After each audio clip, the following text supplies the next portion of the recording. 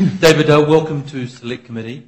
I don't know if you're in this morning or you've seen the format, but basically we have 5 minutes together. It's an opportunity for you to tell us what we need to know. Okay. If we have time, if you're able to leave some time at the end for questions, well and good, that would be a good thing. But otherwise the time's very much yours. So right. Please.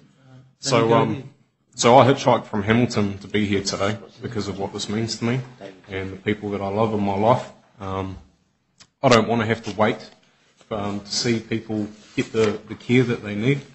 When I was 20, I spontaneously developed temporal lobe epilepsy, causing me to have seizures that last for up to 40 minutes. I've tried 6 different medications, 2 of which I'm still currently taking, making day-to-day life not very enjoyable, if I'm honest. Cannabis helps me in a way that nothing else can.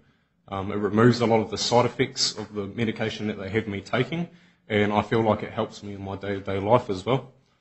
I see people going to jail for things to do with marijuana and stuff like that, and people supplying and stuff like that. Some people are in it for money, and other people are more so about people.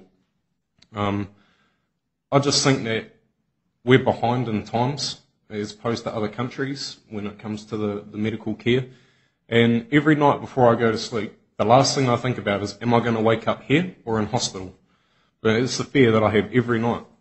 It's damaged my childhood memory. I don't remember anything. I don't even recall the birth of my own child, which obviously would mean a lot to me, those sort of moments. But I'd like to be able to get the health care that we need so that I have a chance to create new memories that I'm not going to lose. Times that I can have with my daughter and that I don't have to go to bed every night worrying so much. With my lack of funding and stuff like that, I have to go through black market. It's the only way to get what I need, and I'm not allowed to do this because someone says I can't. There's no justification in that. That person hasn't lived a day in my shoes or in the shoes of anyone else that's here supporting this today. It's almost immoral to have it illegal,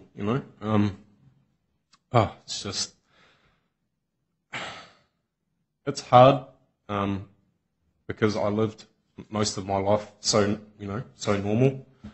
The pieces that I remember were normal, and I just want to be able to go back to living a day-to-day life, and so that, I look forward to tomorrow rather than worrying about where I'm going to be. David, thank you. I'm just joining the dots here, and your submission sort of fills it out, but you clearly receive benefit from cannabis. That's what you're telling us. Yep, very much so. The medication gives me side effects like tremors, loss of appetite, insomnia, all things like that, and every single one of those things that I feel is treated by cannabis. Obviously, smoked, I can't get it in any other way. I'm not a very good cook, so... it helps me immensely, and I'm not just here for me, I'm here for people all around the country. There's people well worse off than me suffering from things on a way worse level, and they can't get the care and the help that they need either. Damon, you've made a real effort to be here today, and you've spoken wonderfully, straight from person to people. So we will carry your voice. We will try and do the best we can to remember and understand what you've told us. So thank you for making such an effort to be here today. Yeah. Thank you, Dan. Thank you. Good. Let's go to DS teleconference if we can.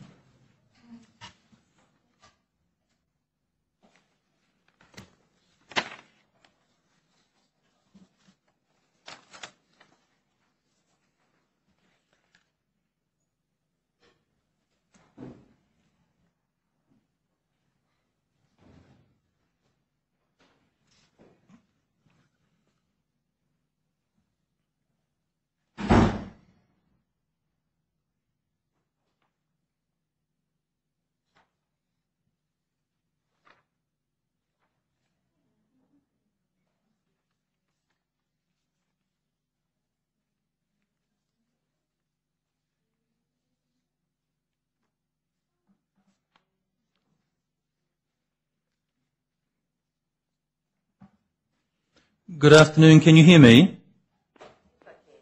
Yeah, hello, this is Dr. Shane Reti speaking, Deputy Chair of the Health Select Committee. Round the table today we have MPs Matt Ducey, Angie Warren-Clark and Dr. Liz Craig. Thank you very much for joining us. We've put aside 5 minutes to understand and to listen to what you have to say to us. And you should take it as read that we have read your submission. So again, we're in your hands. Please go ahead. Oh, thank you. I'd just like to voice my opinion on the Misuse of Drugs Act amendment. I support the proposed amendment, Section 2 of this Act, but an exception needs to be extended to include chronic pain sufferers. Chronic pain is a terminal disease. I'm a 54-year-old woman suffering from pain for 14 years and I live alone. I spend winter mostly in bed. 12 months ago in autumn I was stricken with pain and contracted pneumonia. Due to the inability to be mobile and look after myself, I was sick for 4.5 months, unable to do daily tasks.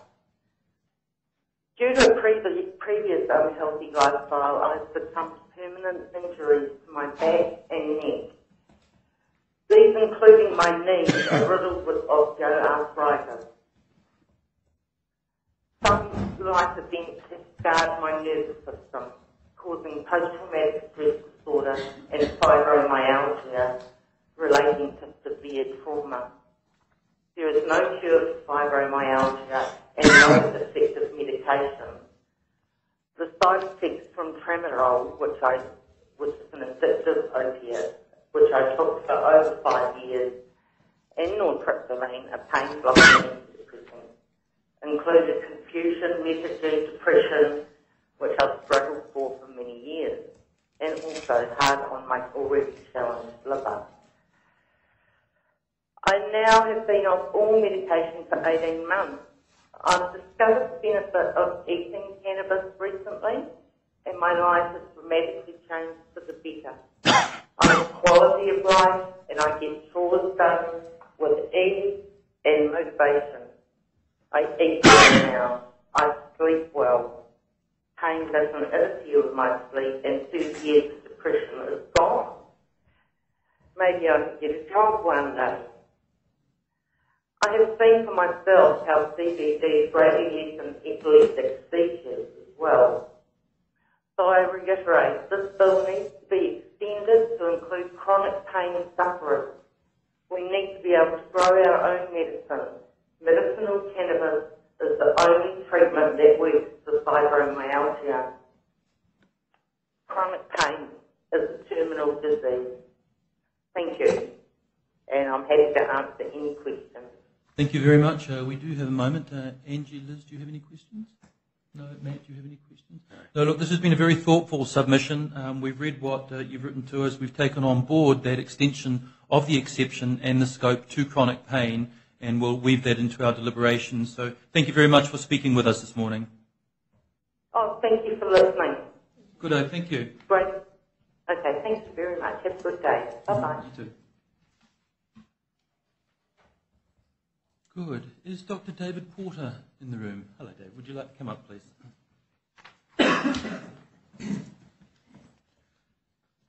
David, you've seen the format.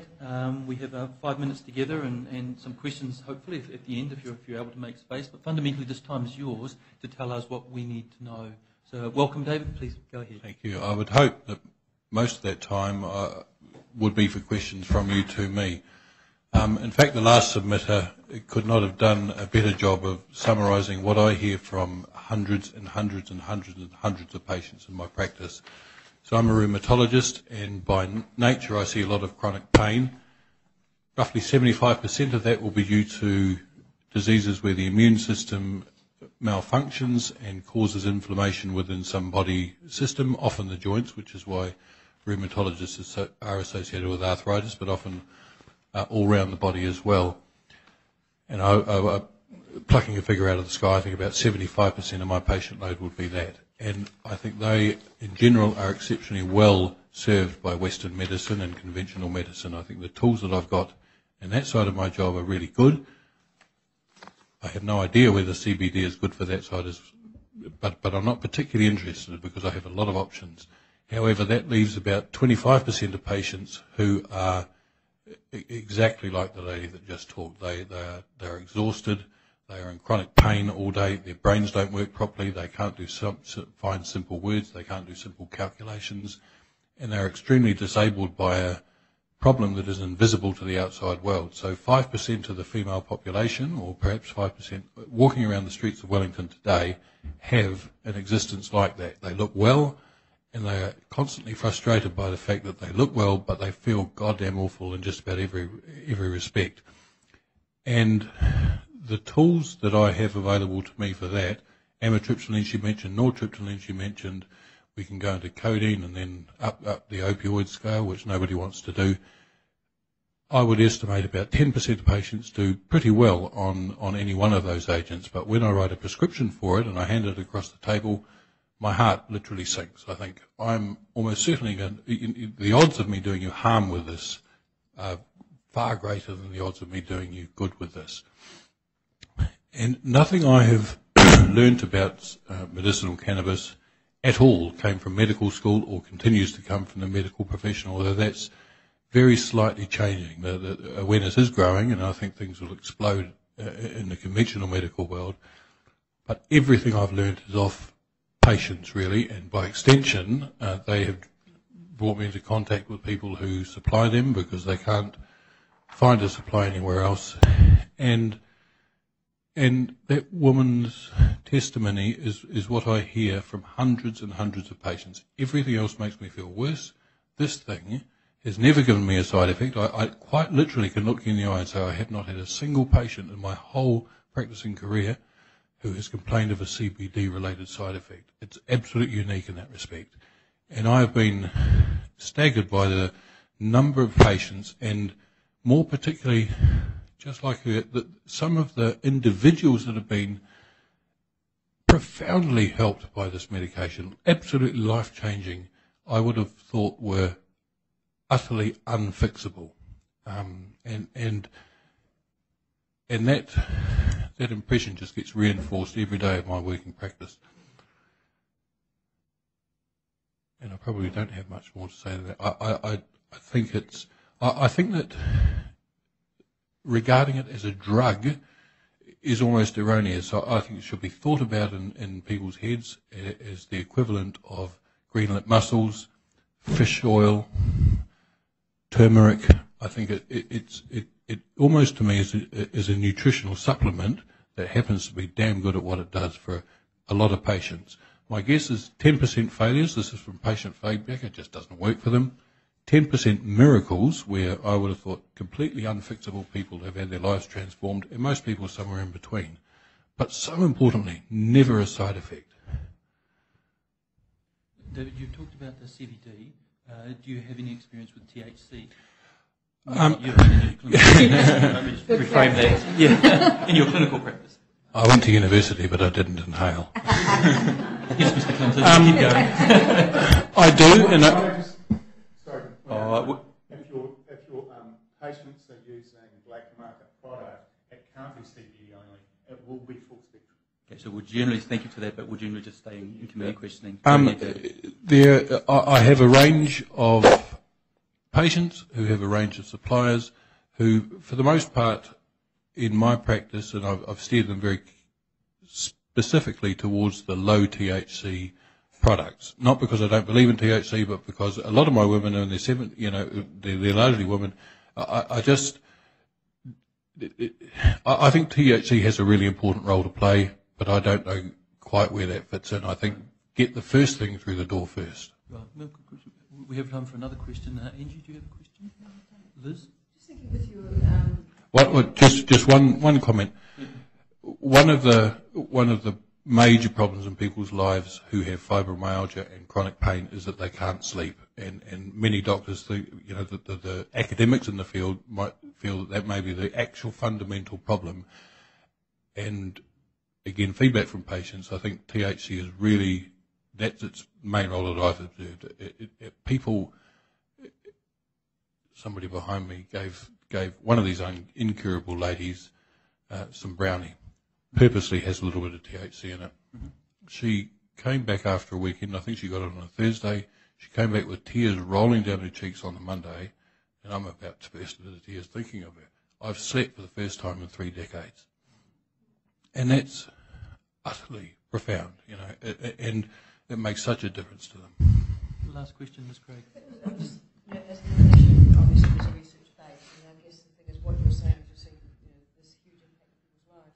But yet, what's your sense of where the medical research is at? And you said it was a mystery. I think it's clearly it's miles behind. My superficial understanding is that because medical research was specifically blocked in the US in particular for so long, things are rapidly catching up. So the people in the field know things, and they've known things for years. And I think seizure disorders, childhood seizure disorders in particular, are the biggest example of that.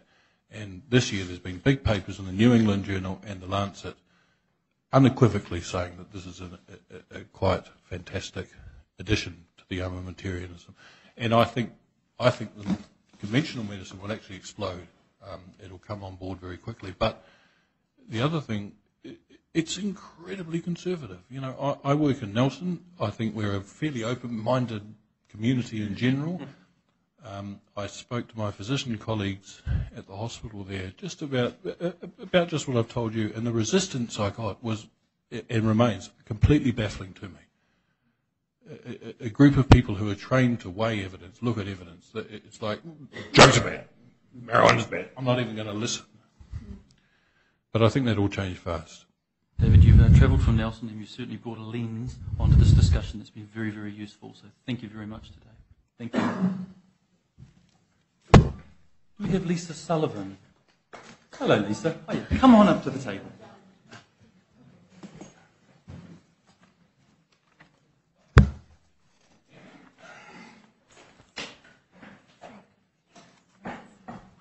Well, good afternoon, Lisa. Hi. Thank you for joining us. You've seen the format of how we do things in committee. I'm really sorry if it's too long, just cut me off. Oh, no, look, we'll be polite. Not at all. We're here to listen. My story's really emotional, so I really need to tell you. We're here to listen. You tell us what we need to know. Please go ahead. Does that work? Close access to tissues? No, I'm not going to cry. Yes, the microphone does work. If I cry, that's it. I'm done. Is that all right? Yeah, that's good. Okay. Sorry. Okay, so my name is Lisa Sullivan, and I'm here in front of you because I want you to see the reality of the individual lives you're holding in your hands, and your decisions following this select committee could make our lives easier or much harder, perhaps even deadly, and no dramatics are intended there. You see me as just another submitter, but I'm not a number or a statistic. I'm a law-abiding citizen, that girl from small-town New Zealand who worked hard and gave back to others constantly. I raised my son alone since he was 2. Always worked and studied, and whilst battling ill health, I earned 2 degrees. My proudest and hardest achievement was going back to nursing school and graduating at age 37. I only got to work 3 years post-grad in the job I loved. I was trained to work in the institution, the chains that now bind me as a patient and are so very horrible to chronic illness. I don't want to treat us, especially pain patients. They see us as they can dehumanise us. It's fine. Anyway, you see I'm now disabled, completely unable to work in the career I loved and worked so hard for. And sometimes, a lot, I feel a burden on everyone. I believe my rights as a New Zealand citizen are being breached every day under the Human Rights Act, allowing me to live a fulfilling and productive life as a disabled person. The Code of Rights is being broken every day that I have contact with my professionals by providing me the one thing that would make my life bearable, being reasonable pain relief.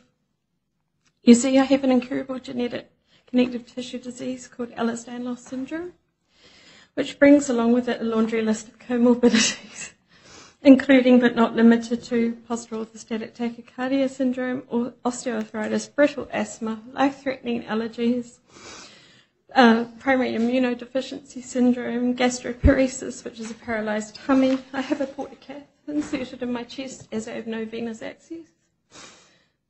I would die if I didn't have that. I've had 40-odd surgeries in the last 10 years, and I'm still disabled. Ehlers-Danlos loss is caused by a fault in my DNA, which means my collagen is deranged and doesn't hold my body together. It's the largest protein in the body, you guys know that. It comprises 80% of our structure, inside and out. I suffer all the above comorbidities, but the awful part of EDS is dislocating my joints, any joint. There's 360 of them, and any one of them, hundreds of times a day. I suffer from tears and ruptures surgery cannot fix. The scariest part is not even the dislocations or the pain. It's the failure of internal organs, which I live with. A ticking time bomb in terms of my heart, my lung, my arteries that could dissect at any moment. This is invisible to you and everyone else. But please, for one moment, can you imagine what it's like to have a condition that's invisible, incredibly painful and deadly? Will I be the lucky one that won't suffer a major rupture, or will I stay the same as I am now? One thing we do know is EDS is degenerative, and my issue is no cure, pills or surgeries will change this. Treating the chronic and acute pain that I have is the only thing that will make my life more comfortable. I have 15 consultants that I see regularly, and they only deal with one body part each. People have no idea what chronic pain is actually like till they suffer it, and they think that we don't deserve medication. It's infuriating. I guarantee that people would change their opinion if they experience one day of what I go through, or we go through. I'd give anything to have the social life of a 40-year-old, not a 90-year-old. Why changing the laws around compassionate care and extending access to medical cannabis is why I'm putting myself through this stress. Because I gave birth to my son 20 years ago with no diagnosis to make informed genetic decisions. You see, EDS is autosomal dominant, and it's passed through any parent. I didn't know I had it, and it's a 50% chance, regardless. I thought my son had escaped the bullet, but it appears likely not. And he has already had to reevaluate his career choice for the future because he won't be able to do it physically. Can you tell a 20-year-old that pain without end and destined to get worse is okay? I'm doing this for me and all my fellow chronic patients, but my boy's future too. Cannabis and hemp products have had millions of studies and investment put in them, and the medicinal effects can't be denied. Labour's promises on the campaign trail said that people like me would get access to medicinal cannabis. However, this has been completely watered down to terminal only. And what about those of us that linger on with levels of pain that most have never experienced? Is that acceptable? My GP has told me I'm at my upper limit of opiates now. I'm on Oxynorm and Oxycontin and have been for 6 years. They barely work now. Barely work. And he told me to try cannabis. Shocked me because he's really, really against drugs. He shocked me. But, you know, my only choice is black market, and I don't live in those circles. I literally am at a loss as to how I'm supposed to do this. I don't want to break the law. I don't want to be arrested. I can't imagine what would happen if I was to be imprisoned. I worked in a prison as a nurse. I know what it's like. The current law allows certain patients to obtain legal CBD and Sativex. These products are for the rich only, and the rich don't need them. I propose broadening the statutory defence for chronic pain also, allowing medicinal cannabis patients, maybe a card system like Colorado and California, to grow their own for their own personal use, not to sell it. But if they don't want to do that, the sort of ability like California and Colorado with the stores that sell a variety of products. My EDS friends overseas who have access to medicinal cannabis have been able to cut their opiate use completely or to a very, very low effect, which means it works amazingly when they use it. Where will this end for me? I have lost approximately one Ehlers-Danlos friend every month for the last 4 years to either EDS complications or suicide because the pain was too much to bear. Is this what will be my future? Thank you. Lisa, this was an excellent presentation, very much from you to us. We've learned a lot. Can I just add that to have a child with Ehlers-Danlos, hey buddy, pregnancy He's not and diagnosed, but I think he's... pregnancy in Earlos-Daniels is incredibly Yeah, challenging. that's where my turning point was too. Incredibly complicated. So if there's any sort of brightness on the horizon, you have a child. But we understand your other challenges, and you're here asking us to help you with these other challenges, more specifically that cannabis and I'm worried about products his future too. it would improve your outcome, your outlook, your quality of life. Yeah, I can only get out of bed because of taking an oxynorm and put my joints all back in that have popped out through the night. And that's not a joke. Plus the 6 times I get up through the night, I have to make sure my legs are in the joint so I can walk to the toilet or limp to the toilet. Some days I can't and need to use my chair, power chair. And I go from bed to couch and wait for my caregiver to come and give me a shower. That's my day. I'm 47 years old with 2 degrees and I'm dumb now. And you're telling us that cannabis and medicinal products would help Well, that? I really hope I have not got a great experience of it. I mean, I haven't got a lot of experience because, as I say, I have not lived in those circles. I don't know where to get it. I've tried it once and a friend of a friend got it for me because she was so upset about me coming out of hospital. I'd had a cast on my leg for 1 year trying to repair 3 ripped tendons in my ankle. Of course, they won't repair. And he just took the cast off and left me like that to walk out the hospital. I had 2 5-milligram oxynorm tablets in a 24-hour period, enabled to me. I just sat in the car and said to her, what am I going to do? And she, let's try, let's see what we can do. We felt like criminals standing on the deck trying to roll this thing. We didn't even know how to roll one. You know, like, I took 3 puffs that day and she said, that's enough, because she's the psych nurse, and put it in a glass jar. And she said, just lie down and see how you do. I'll watch you. And I fell asleep. I don't daytime nap at all because I can't. I just try and take my mind off things by Facebook and stuff. I fell asleep for about 3/4 of an hour and she watched me. And when I woke, she said to me, how do you feel? And I did a body check and went, actually can't pinpoint one joint that actually is hurting me right this minute. Like the doctor said about sleep being the biggest thing. Same for me, I've been insomniac since I was, mum tells me, a little child. And it got worse at 13 when, like most women, it's a hormone-related thing. Everything else kicked in, then asthma came, all the allergies started. Yeah, so I haven't slept well for a long time and just gave up on any hope of that because my doctor doesn't want to give anything, and I understand the addiction of sleeping pills and they're not counterproductive, etc. But you can't tell me to take a glass of milk and that's going to change everything, you know. It doesn't. I throw up bile from reflux, you know. I wake up choking if I won't wake up to throw a joint back in thinking it's a nightmare. It's not. It's a living hell. We've taken on board that you'd like this as an option to be able to safely explore, and we have taken that on board, and we'll certainly do our best to, again, weave in your story into our deliberations. Thank you very much. You did really good. Thank you. Thank you. Good. Are we to teleconference in the room? Good with Kelly Whitey? Very good. Kelly Whitey on teleconference.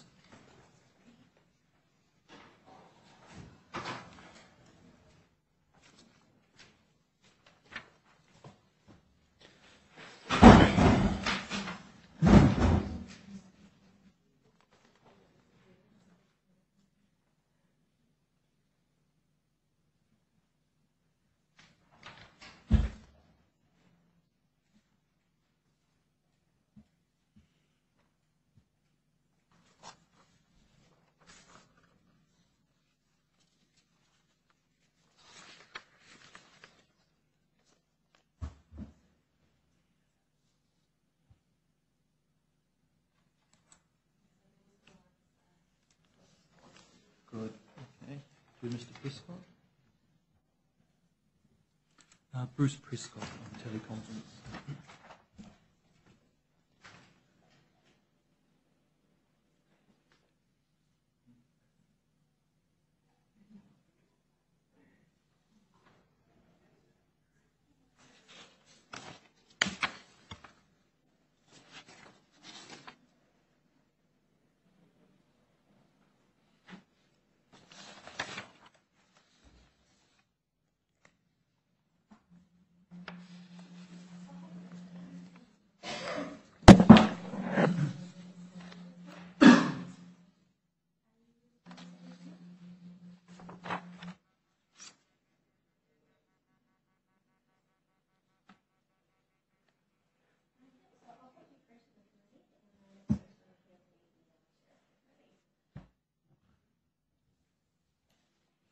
Hello, Mr. Prescott. Can you hear me?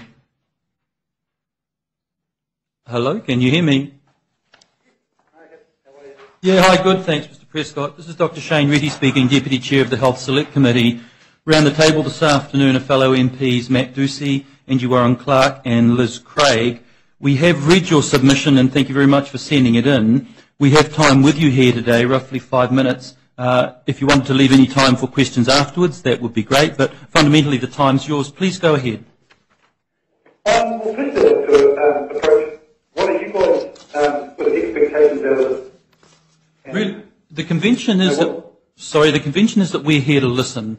Tell us what we don't know. Tell us parts of the bill that we could make better, that isn't working for you, that is working for you. We're here to form and bring together all the information that we can and try and chart a way forward. Oh, okay. My opinion, like on my border with Bobbie Carroll, I've been on AC for 3 years off and on with back injury. Nearly ended my existence about a year ago from the painkillers. And I just think that if you're trying to regulate who's growing for what, it's like telling people that they can't grow their vegetables or their flowers. Marijuana should be left as, you can, like Aussie, you can grow just so many plants per person, and just leave, like you can't police it, obviously you guys have been trying, the government's in place for a long, long time, and all it's doing is costing the taxpayers a whole lot of money. Whereas if you went to the medical side of it and had controlling it that way, like who's making the marijuana products on the health benefits, and for food and all that sort of thing. So, and I'm actually at the moment trying to get a license to grow it myself, but it's just a slow process, and I don't think anything's going to happen anytime soon. Yeah, really, mate, to be honest, this prohibition hasn't worked, never has. And I think you guys, hopefully you guys are going to make a decision about it, and please don't sit on your hands and think it's quite right like it is, because millions of Kiwis have said otherwise time and time again, and I think it's about time for a change. Good, thank you, Bruce.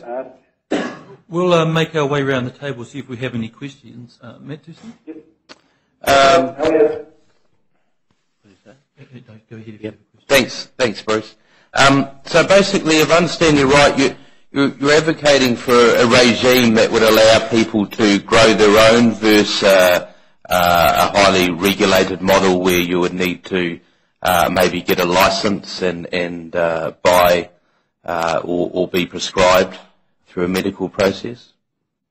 I think there's definitely a cause for that, but for Joe Bloggs, who doesn't want to drink, and just wants to relax at night and have a couple of cones and sit down on the couch and watch the Simpsons, you're giving these guys criminal records for a flower, a plant, and the Chinese have been using it for food and medicine for thousands of years.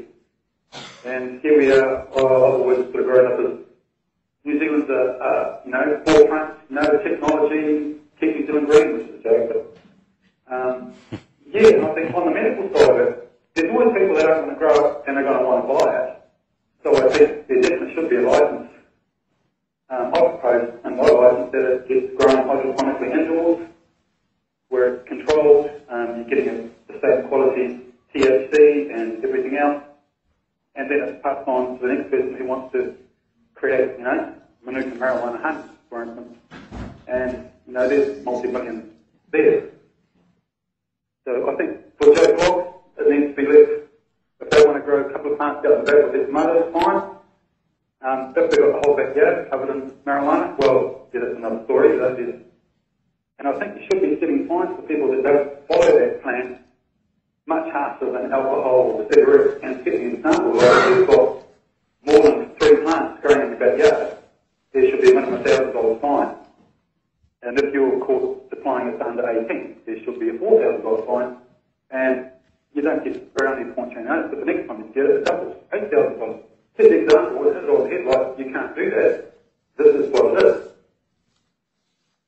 Okay, thanks, Bruce. Bruce, that's very helpful. That is our time. Thank you very much. We have got your submission in front of us. Thank you for calling in today. Thank you. Good thought. Thank you, guys. Thanks, Bruce. Good. Good. Do we have Megan Ransom in the room? Hi, Megan. Would you like to come up to the table? I think you've seen the format as to how the committee works. So welcome to the Select Committee. We have 5 minutes with you, Megan. The time is yours. If you're able to leave questions, that would be good. But the time is yours. Please go ahead. Thank you. My name is Megan Ransom. Next month I'll be 50. I've spent a whole lifetime from a very, very, very young child with sexual abuse, lots of different abuses, and I suffer from severe PTSD, anxiety, depression, and I also live in a world of condemnation with one of the world's most indiscriminate and historically condemned illnesses to ever exist. I live mentally and physically within this tortured life that I have, with very little hope within a mental health system that functions at the bottom of the cliff, clinging to medications that might alleviate some symptoms, but always being told there is no cure and there are no alternatives. To be here and involved in this new hope proves the country's willingness to openly discussing and joining other forward-thinking countries in granting this process to begin. This gives me hope, gives me a chance of the future that I desperately need and that I desperately deserve. I deserve this opportunity to have access to the prescribed pharmaceutical medical marijuana that does bring a new plateau of medication for mental health patients suffering daily within our own mental torture and ability to have a life like so many other human beings have. It will give me quality to my life. I guess you have a copy of my story. We do. We have read it. Yes, thank you. I've just recently been diagnosed. I'm on ACC now, and I've recently been diagnosed with the severe PTSD, which means that the original diagnosis of bipolar 2 is incorrect.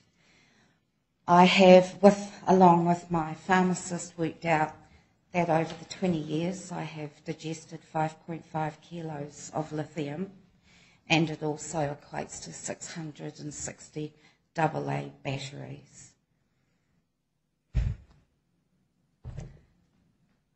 We have this at our fingertips. I deserve this. You have nothing but people here with ill health, misery. We're allowed some change. And I know that you are aware of the mental health system in New Zealand. There's been no change there. There will be no change there until we can make headway with this. Thank you. Sarah, I'm open to questions. Thank you. We will take some questions. Angie, we'll start with you if you have any questions. Actually, I don't have any questions, but I do want to thank you for sharing your story and your submission. I think the change in your diagnosis is particularly interesting for women who have experienced what you have. So thank you for sharing that. That's all. That drug that I am on now is something that they found that worked for people with low blood pressure, and they now treat people with severe PTSD. So what it does is it takes away and it helps with the nightmares and also constant flashbacks during the day as well, and conversation, and that's just been minimalised. And I feel like I'm starting to be able to live and start achieving some things. Thank you. Liz Craig, do you have any questions? Good. Matt, did you have anything? Really good presentation. Thank you for sharing it with us. Thank you. Very helpful. Thank you. Good. Do we have Rochelle Venables in the room, please?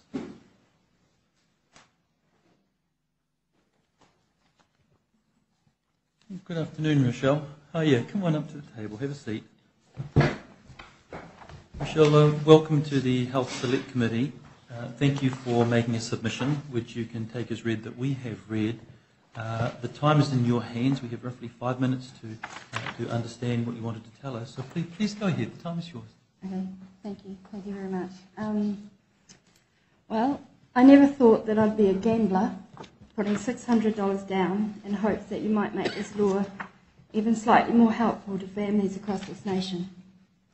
Our sons legally prescribed CBD oil costs $40 per day. So this speech and its related costs to get here represents 2 weeks of medicine that allows our 22-year-old son with high and complex needs, including autism, relief from debilitating agony. I'm not sure if you've ever seen someone whose class is non-verbal. Sensory issues express agonising pain.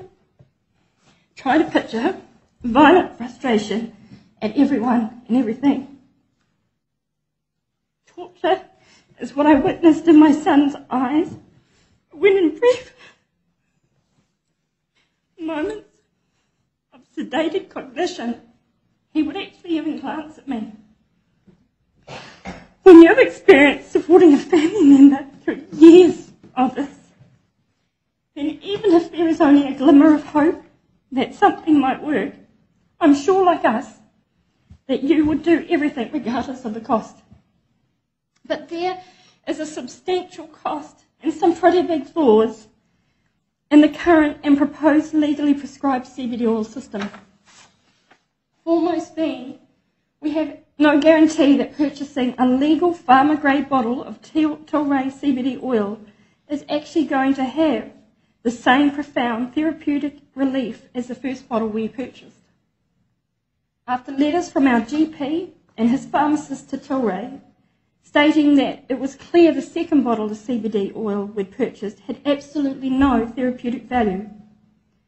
A bottle worth more than $600 that was delivered non-refrigerated on a day when outside courier van temperatures reached a record 40 degrees in our region. Tilray did replace that bottle months later, but we are still experiencing significant variation in efficacy from bottle to bottle. We now have to make sure that we have at least 2 bottles available so we can gradually introduce a new bottle while recording its effectiveness or lack of effectiveness thereof.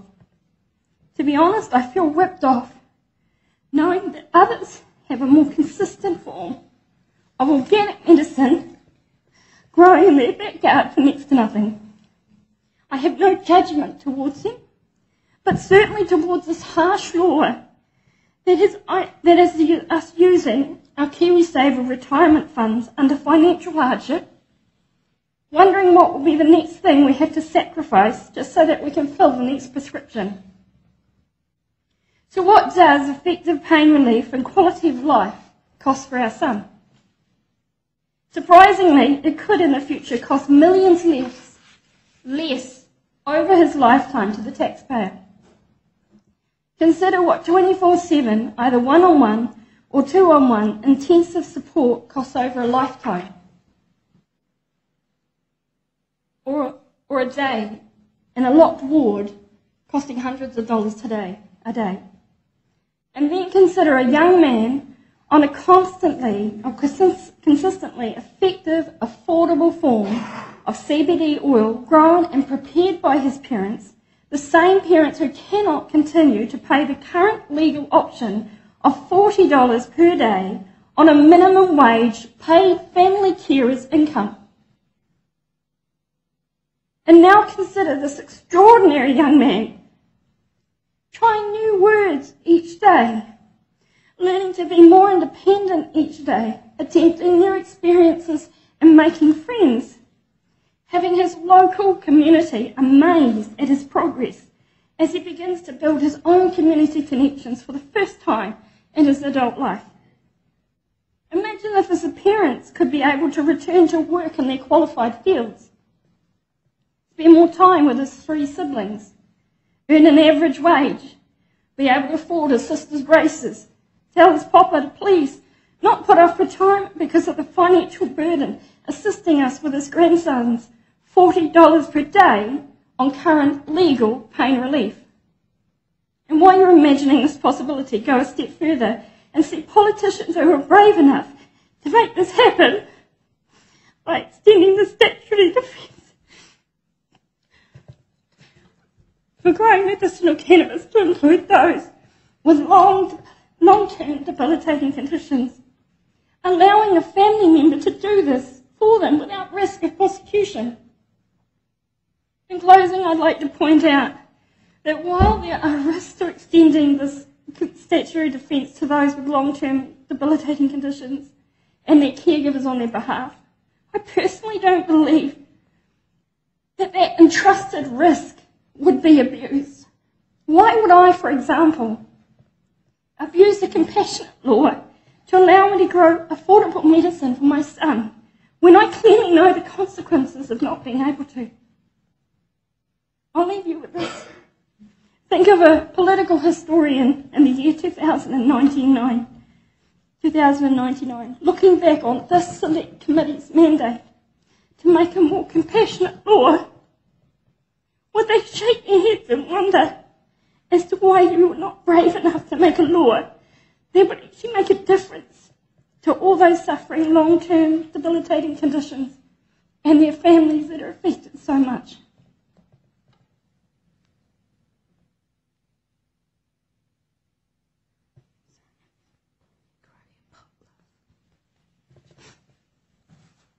Rochelle, thank you so much for sharing very personal moments and observations. We have time for questions. Matt, I'll pass to you first. Do you have any questions? Thank you very much for sharing with us your story today. So your argument around statutory defence for, I think currently in the bill it's for terminal illness, and the scope to be widened, some people are arguing for chronic pain. Now, if I understood you rightly, would you classify your son's condition as fitting classically under a chronic pain umbrella, or you're arguing that we could actually stretch the umbrella a bit further? We've had to advocate significantly for doctors to actually know that he's in pain, but we know him best. Even as a non-verbal person, we can tell that he's in pain. So we would be advocating for debilitating conditions like his. You know, the difference that it makes, you have absolutely, like it's profound, the difference for him to suddenly go from morphine, gabapentin, all of these things that everybody else has listed, all of those things, and the side effects being from the anti-psychs that they gave him because they're trying to just make all of his autism problems go away and the pain go away, but not dealing with it, not finding it. It's really hard with a non-verbal person, but CBD oil on a good bottle will actually work. He woke up and he looked me in the eye. He wanted to take selfies on my phone. He went into a GR, a general anaesthetic, which would normally take 7 adults to get him in there, into theatre, just for normal dental work. This is what you deal with someone with high and complex care needs. When he was on CBD oil, we took him in. He walked into the theatre and he lay down on the table. And he just needed a little bit of help when that scary mask came down on his face. After the surgery, one of the surgeons came to see us. He'd known our son for a while. They all know him by name. That's how complex he is. He came to us with his cup of coffee in his hand and he was on his break and he said, I just had to come and see you because I just cannot believe that's the same young man in there. And I cannot believe you're the same parents. Now I look a bit sleep deprived today, but you imagine living sleep deprived for 21, and I don't know, I think it's like 3 or 4 months before we actually felt so relieved that he was out of pain and we could sleep. And he slept. So in this bill, the scheduling of CBD, Is that enough to provide access? Why would it be enough when no one can afford it? Do you know what we have sacrificed? We gave up our careers to care for him before we even tackled this. We just took a risk. We went into the pharmacy. We finally got the prescription that nobody else, lots of people we know can't even get that prescription. The doctor's not even going to sign off on it. And we finally got the prescription and we thought we'd just go and see how we could afford this, how much it might actually be. And the pharmacy said, I'm not making any money off your son's pain. I've seen your journey. He said, I'll let you pay it off. And so we went back the next day. So this is just before New Year's Day. And we picked up that bottle. We were crying because when we got back to the car, he handed us a voucher for the same money the $200 that we'd put down to pay for groceries and petrol, because he knew that we wouldn't even have enough for that because we'd put down the first payment. So no, not in its current form. This law will not help New Zealanders. If someone's already on a supported living payment, my son can't pay that cost. And we are paying that cost, and his family is paying that cost, and our community is paying that cost. And if he had access to this, if it was affordable and he could grow it, we could grow it on his behalf and make that product for him. I just don't know if you could comprehend how much money it actually saved the taxpayer in his care costs around the other side of this. It's incredible. Rochelle, this is a very clear and compelling submission. Thank you very much for sharing with us what you've shared. And as we have with others, we'll certainly take on board what you've told us today. Thank you very much. Thank you.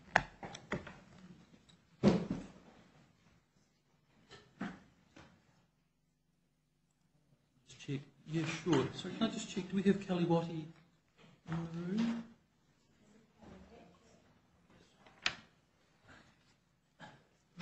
Kelly will do.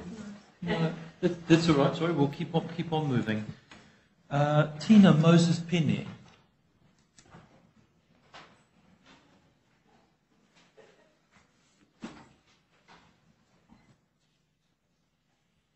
Hi Tina, come on through to the table. Kia ora.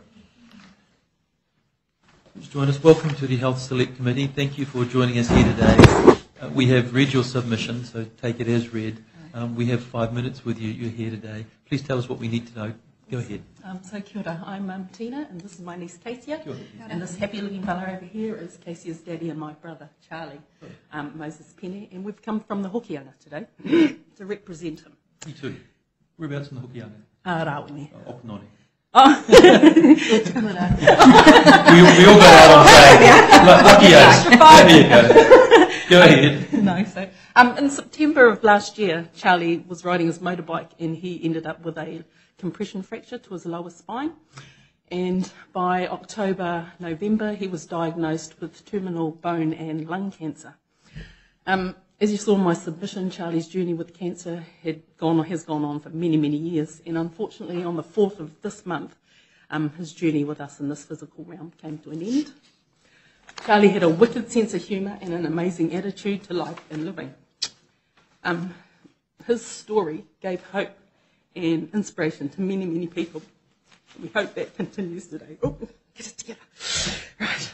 Charlie had never, ever used cannabis before this diagnosis, and he'd done lots of research on his own about the benefits that cannabis could give to those who were suffering. Not just about cancer, it was about other illnesses to him as well. And that's why he opted to try it this time round, and it worked. As his 24/7 caregivers, Casey and I saw firsthand the benefits that cannabis, medicinal cannabis, had given to him, particularly when he was in severe pain, when he was anxious, when he was nauseous, when he couldn't sleep, and when he couldn't eat. It's heartbreaking to see someone you love struggling and suffering with opioid toxicity. It's not pretty, absolutely heartbreaking. We were committed to do more to support him because we loved him. And we thank those green fairies out there who supported us on this journey, and they continue to support many other families out there. They risk so much. To us, they're champions of compassion. Anyhow, so here we go. Right. 1, we need access to medicinal cannabis now. 2 to 3 years is too late. Our people are suffering now. We ask this government to support a domestic organic medicinal cannabis market that provides access to safe and affordable products. Existing green fairies and medicinal cannabis advocates already have the expertise and knowledge. They are already providing medicinal cannabis products for patients that work. At the very least, extend the legal defence to cover them right now and then allow them to get licences when the domestic scene is set up. 2, we are constantly hearing that there's not enough evidence to prove that medicinal cannabis works. We're here today, 3 more voices to add to the already thousands of patients and families who are actually telling you that it does.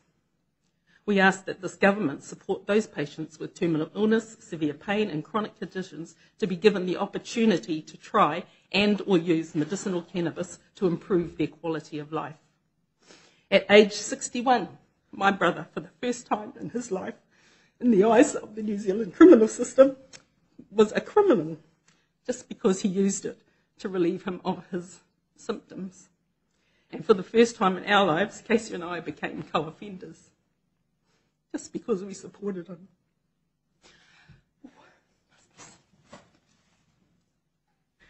The current bill as it stands would not have helped him or us during this time because legal defence does not apply. We ask that this government support those patients with terminal illness, severe pain and chronic conditions and their nominated carers exemption from prosecution.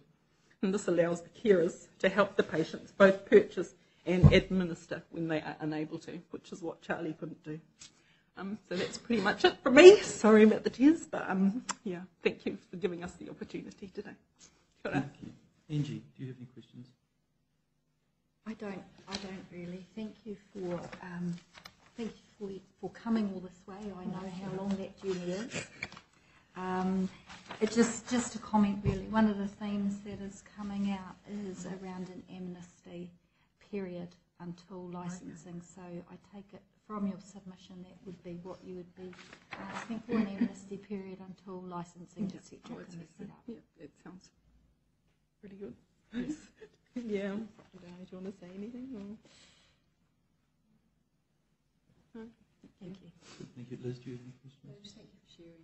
I've just recently lost my mum as well, and it's really well doing, and it's really great that you've achieved that, and we hope we can achieve something for families that makes it better. Good. Well, a tortuous path here today. I wish you well in your travels. Thank you very much for a very good presentation. No hora mai.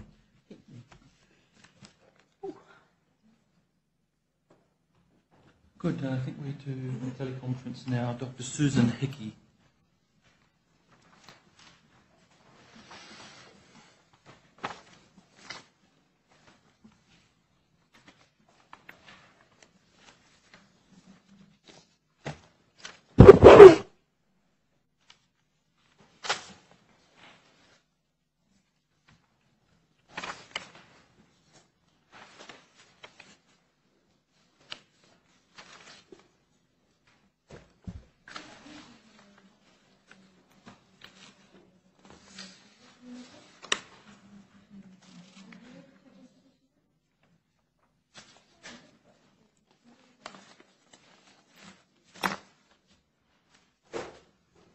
Good afternoon. Can you hear me? Yeah, good afternoon. This is Dr. Shane Reti speaking, Deputy Chair of the Health Select Committee. Round the table this afternoon are my colleague MPs, MP Matt Ducey, Angie Warren-Clark and Dr. Liz Craig. We've received your submission and we have read it. Thank you very much for that. And this is an opportunity for you to speak to us over the next 5 minutes. Thank you. So please go ahead. The time is yours. Thank you very much. Well, kia ora, Chair and the Honourable MPs. I'm actually talking to you from a hospital bed just now. I've just become fully paralysed down my right side, down to my MS, and it's from the inability to continue to use my pill rate because I can no longer afford it. My submission was around, I want to just focus on 3 base points. One is that I really do ask that we consider expanding the Labour Party bill from terminal to chronic conditions as well, because by excluding those, you're excluding a very large part of people in need. And that's including children with seizures, terminal people, people like myself. The other area that I'd really like you to consider is the cost. I have spent over $28,000 in the last 2.5 to 3 years using Satelix and then Tilray. I'm a super responder, which means I'm doing very well on it, but I can no longer afford it. I can't pay $1,000 a month anymore. And as a result, it means I'll be going on to back on to around 100 tablets a day, morphine, gabapentin, tramadol, DHC syndrome, and paracetamol. And what that does is damaging my liver and my kidneys, and it's shortening my life.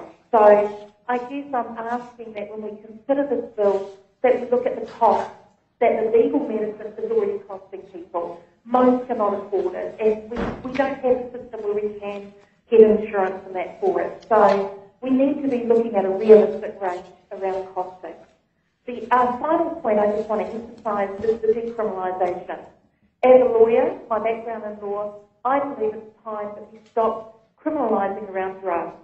We're wasting over $100,000 per person a year in the prisons when we could be putting that into health, and we could be doing a good medicinal cannabis program and a health program where those who need help can get the help they need. Those are the 3 main points I just wanted to centre on, really. I won't hold you guys up because I know that you're busy. But if you've got any questions, I'm happy to emphasise on anything and expand on anything. Thank you, Susan. Thank you for your time. We'll make our way around the table for any questions. A very, very detailed and thoughtful written submission. Angie Warren-Clark, any questions from you? Actually, I just have a comment. Huhana, Sue, it's Ange Clark. So I'm just greeting you. I'm just greeting you from all those years ago at university together. Keep up the fight, my friend. Yeah, keep up the fight, my friend. Thank you. Thank you. Liz, no question. Good. A very compact and concise submission. Thank you very much. We'll certainly take on board what you've told us. Thank you. Thanks indeed. Very good. Donald Tefai.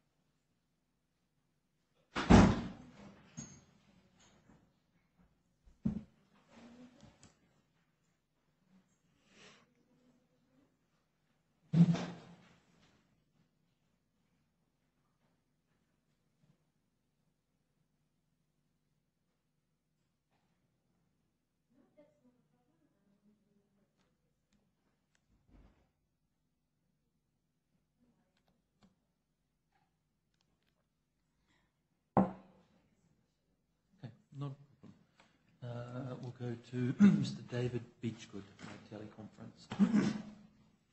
We can take note of Donald's written submission. He's talking about licensing, the importance of licensing.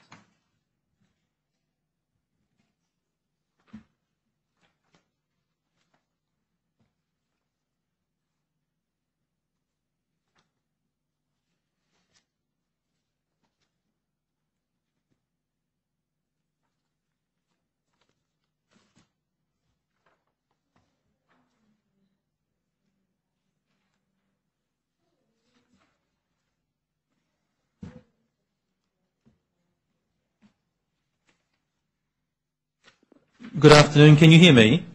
Yes, I can hear you. Yeah, hi. This is Dr. Shane Reti, Deputy Chair of the Health Select Committee. Around the table this afternoon we have MPs Matt Ducey, Angie Warren-Clark and Dr. Liz Craig.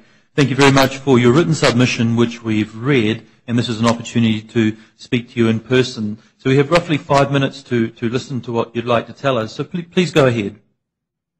Okay. I wasn't aware it was me speaking. I thought you might, if you're ready, you might want to ask questions.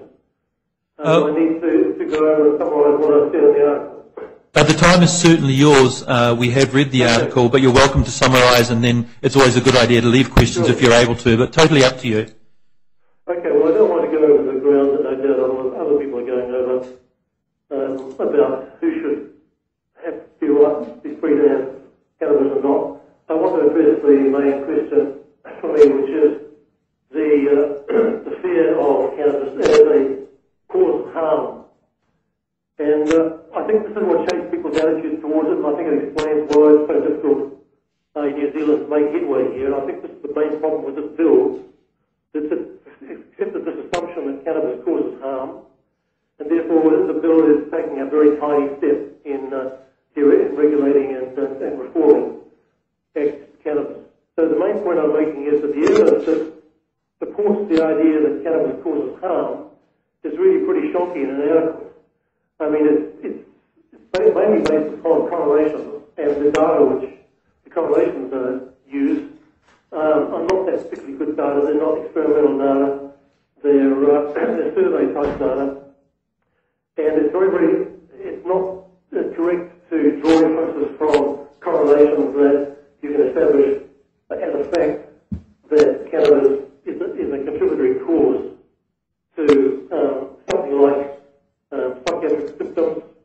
So I think the big problem, the main bugbear that we have to deal with is this whole idea of reefer madness, which nowadays talks about in the literature as a link between cannabis and psychosis. So you'll see that in the article, I put a lot of emphasis upon one particular review study by Spear and Hart. I don't know if you've read that, but you can certainly get access to it even with a medical background or academics get access to university libraries and so on. But that article actually makes the point very clearly, I think, that the quality of the data that exists out there, and there's a lot of it, is not sufficient to establish a claim of cause. And it's much more likely that instead of cannabis being a contributory cause or contributory factor, which seems to be the assumption, that it is one of many things that occur, particularly by young people where this claim is most strongly made, that are much broader than the question of cannabis itself.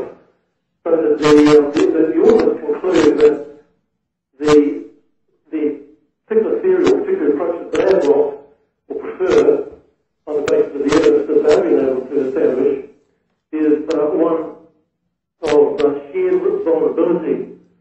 So that some individuals, as a result of their upbringing and so on, may have a propensity towards both experimenting and drug taking, including using cannabis, and also be exposed towards some of the symptoms that are described as psychiatric, namely, the most commonly, anxiety, depression, paranoia, and such things, which when they get to an excessive debilitating stage are clearly labelled as psychiatric,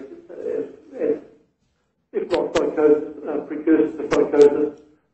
That's another whole area that I haven't gone into. There I think the evidence is also fairly weak. But so basically that's what I'm saying, that I don't agree with this bill because I don't think it has sufficient courage to actually stand up and say, look, 60% of New Zealanders agree that cannabis should be decriminalised or legalised. 80% of New Zealanders think that medical cannabis is okay.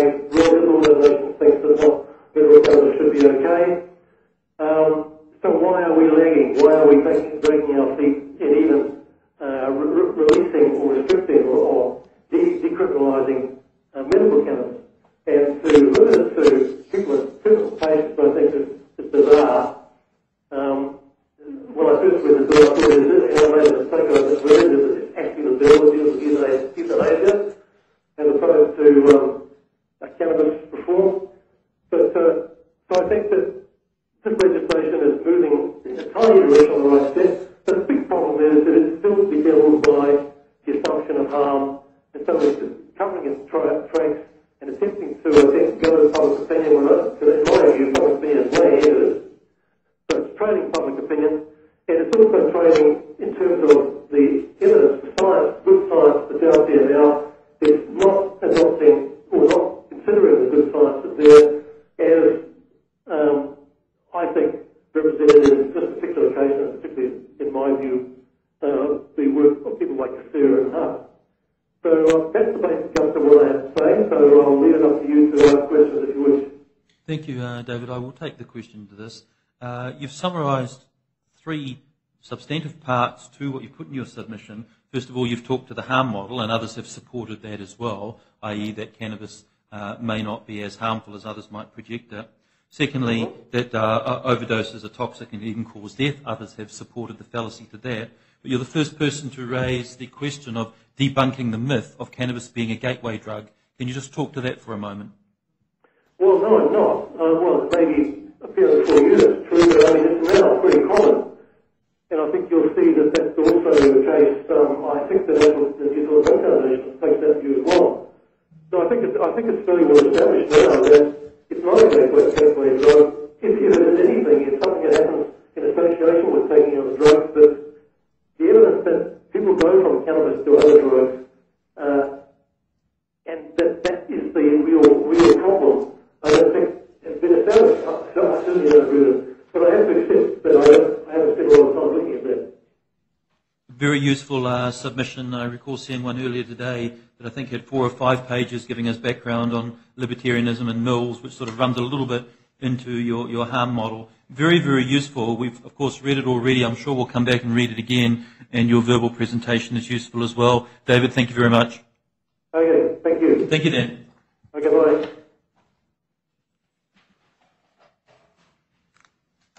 Okay, we're in person with Dr. Bartels.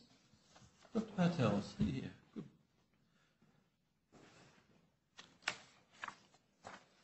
Welcome to the Select Committee. I'm sure you've seen the format as to how we conduct the Select Committee proceedings today. We have roughly 5 minutes to chat with you and listen and understand what you'd like to tell us. The time is yours. If you wish to leave questions, please do. So please just go ahead. All right, thank you. You have to bear with me a little bit. We've just had a newborn baby, and I've spent the weekend in hospital with my daughter, so we'll see how we go. Good. So thank you for the opportunity to speak today. The fact that this bill has passed is a great start, but there's more to be done. And while I fully support medicinal cannabis for adults, I'm actually here to speak for the children that could also benefit. My wife and I have had 3 daughters. Little were we to know that our genetics were a bad match. And after our second daughter was born, we got the devastating diagnosis of inosine triphosphate pyrophosphatase encephalopathy. Very rare disease. There's only 7 known cases plus our girls in the world, and it was only discovered in 2015. It's an extremely rare terminal condition, which results in death in infancy and has made our 2 oldest girls fully dependent on us. Developmentally, they are like newborn babies. They have severe epilepsy, are immobile, and should fed. This is Leah, our eldest. This is Anya, our second oldest. Our oldest daughter Leah started seizing at 3 months old. We ended up in Starship with status epilepticus, after which we were told doctors could do nothing for her. We should go home and love her, which we did. This was 1 month before Christmas, and they didn't think she'd make it. At this time, she was heavily sedated on a midazolam pump, 60 milligrams a day, which was crazy, enough to knock out an adult. On top of this, she tried at least 10 different medications. Some worked, some didn't, and many had bad side effects. Phenobarbital, that suppresses breathing, paraldehyde, a medication that is given rectally but dissolves plastic bottles and syringes, other medications that cause deterioration of vision, increased secretions and irritability, to name a few. We managed to wean her off the midazolam pump, and she lived to see her first Christmas. For the next 2 years, she battled on, fighting off status events every few months, until one day she'd had enough. At 2.5, after a month in hospital in a drug-induced coma, she passed away in our arms the night after we got home from hospital. Our second daughter, Anya's journey has been slightly different, and large, we believe, because we've chosen to manage her symptoms with less input from many of these pharmaceutical drugs. Anya is now 4. She has seizures, gastric issues, which means she doesn't tolerate food into her stomach, so she's generally fed, and weighs a tiny 7.8 kgs, having not put on weight in over 2 years. She doesn't sleep through the night, but naps for 2 hours at a time. It's extremely taxing on her, me, and her mother. And the latest medication we've tried, clonazepam, to try and get her to sleep, has landed her in hospital twice, which is why we're there on the weekend. with the side effects of respiratory depression and increased secretions. We're still trying to get access to industry products that are safe for her and other children like her. These products do exist overseas. We just need to get them into New Zealand, while at the same time we should be establishing a medicinal cannabis industry in New Zealand because it's a great opportunity for the country. Sadly, we have attended the funerals of 4 other children, aged 5 and under, in the past 3 years, and know of many more. I firmly believe that Leah and Anya and their friends could well have benefited from access to medicinal cannabis. I find it hard to comprehend that our kids can be put on all these pharmaceuticals, but medicinal cannabis, we just can't go there.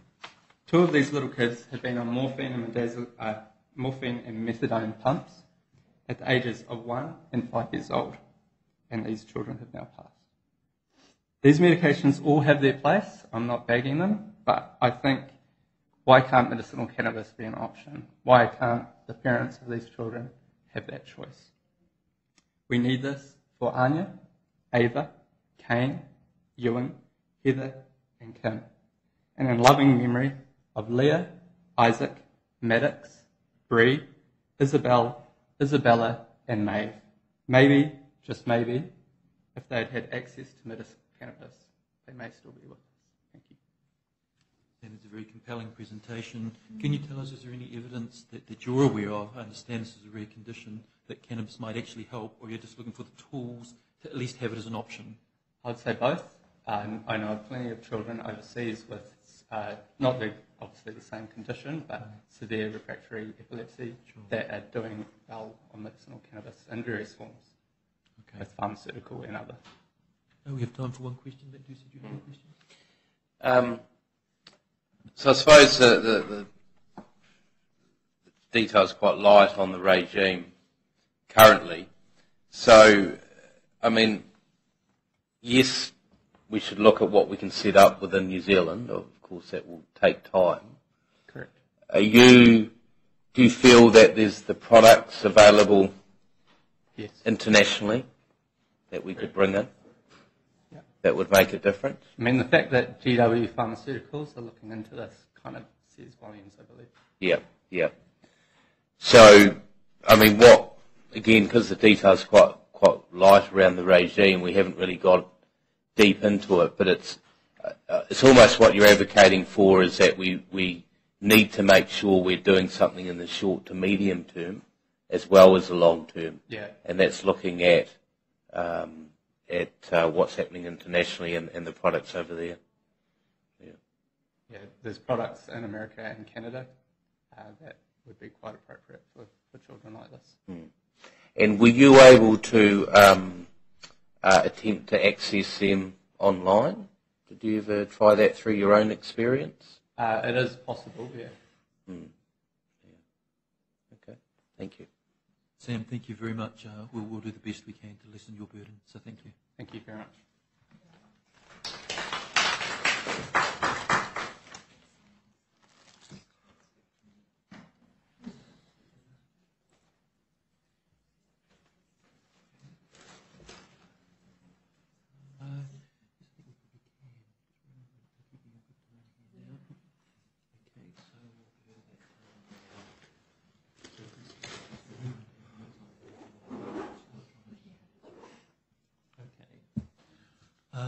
We've got a transfer from the other committee, so we won't have electronic notes, but I'm sure we can pick them up later.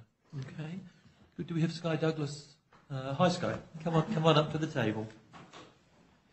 Please have a seat. I'm just saying to my team that the electronic notes will follow you because you've come from another committee, but that's not a problem. That's another problem.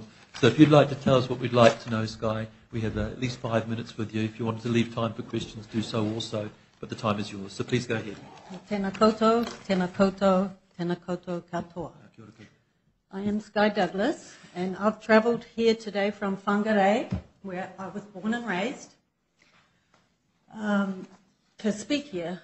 Prior to moving home in January of last year, I lived abroad, primarily in Washington State, USA, where I am a medical marijuana patient.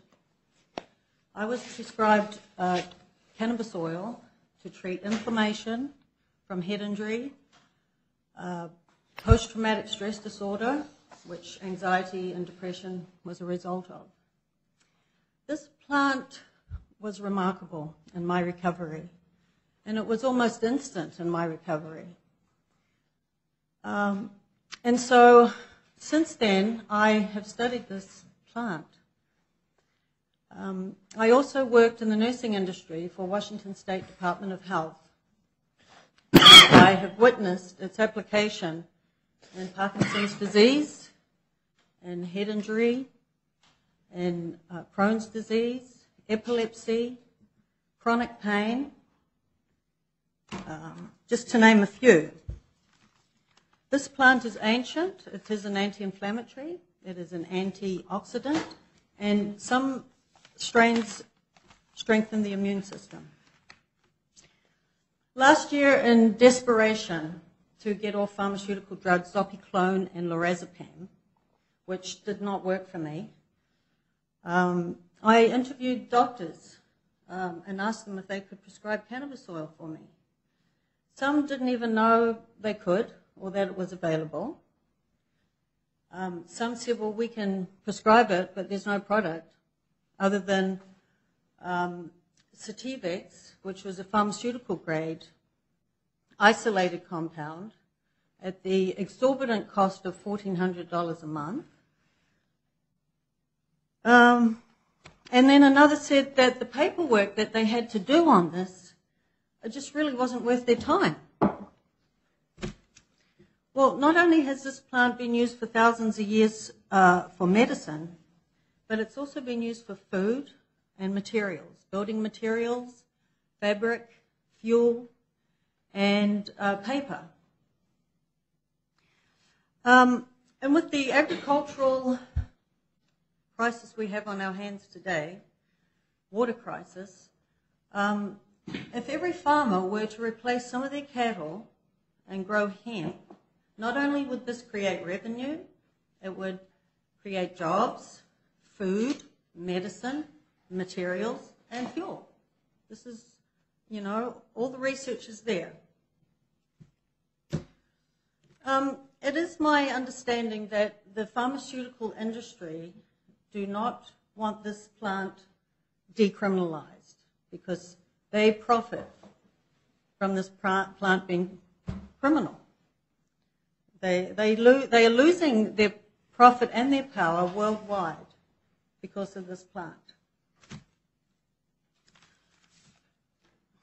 I feel it would be unethical to withhold this medicine that does help not only people but animals as well, because they too have an endocannabinoid system.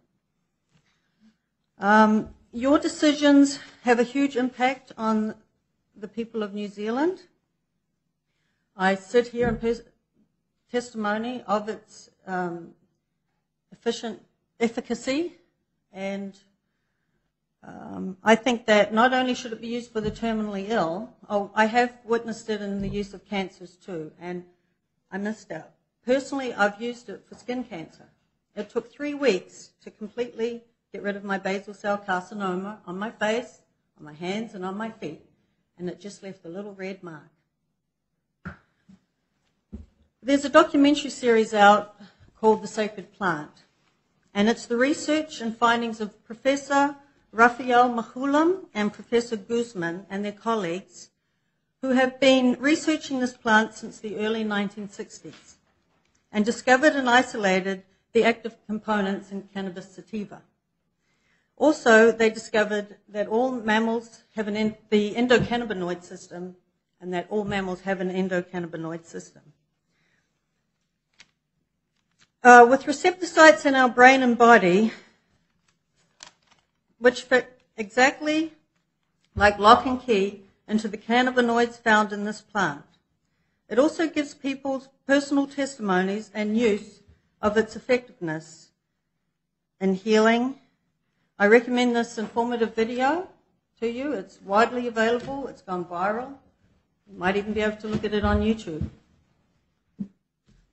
There have been over 2,000 modern peer-reviewed scientific articles on the pharmacology of cannabis and its cannabinoids that have been published by medical journals, further confirming the medicinal properties of marijuana.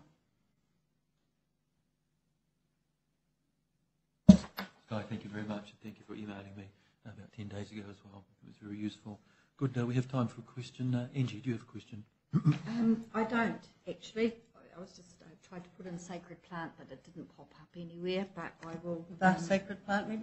But I can also answer a question you had earlier about defining chronic pain. With cannabis is anti-inflammatory, and as doctors you know that pain and disease is a result of inflammation.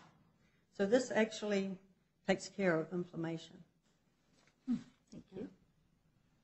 Thank you, Sky. You've travelled a distance today. Thank you very much for your submission and for sharing your information with us. Okay, thank you. No ora mai. Kia pai tōra. Kia ora. Good. Are we to Bobbie Carroll by teleconference? Okay, Bobbie Carroll.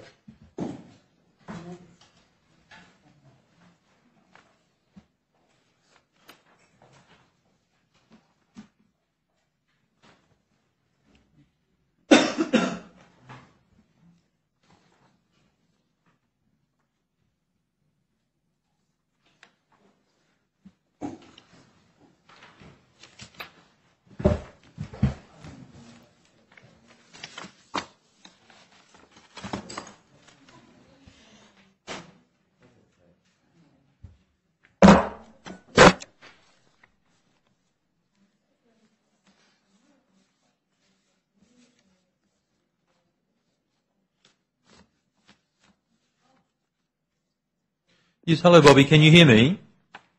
Yes, I can. Yeah, hi, Bobbie. This is Dr. Shane Reti, Deputy Chair of the Health Select Committee. Round the table this afternoon, hello, we have other MPs, Matt Ducey, Angie Warren-Clark and Dr. Liz Craig. We have your submission in front of us, so thank you for sending it to us. It has been read. We have roughly 5 minutes with you. The time is yours. If you'd like to leave time for questions, that would be fine also. But very much up to you. Please go ahead, Bobbie. Okay, and hello and good afternoon to the committee. So that's good, you've all got a copy of my submission. I'll just bring you up to date. I am now on a new pharmaceutical drug, which is not funded by the New Zealand government, so I have privately purchased it from overseas. It will add approximately 18 months to the time when I relapse, which is an unknown time. I would like the committee to decriminalise for all people with debilitating illness, regardless of life expectancy. I would like cannabis decriminalised for everyone over the age of 65. The reason for this is so many elderly people use sleeping pills and other medications which can easily be replaced by cannabis, medicinal cannabis. It's also a quality of life.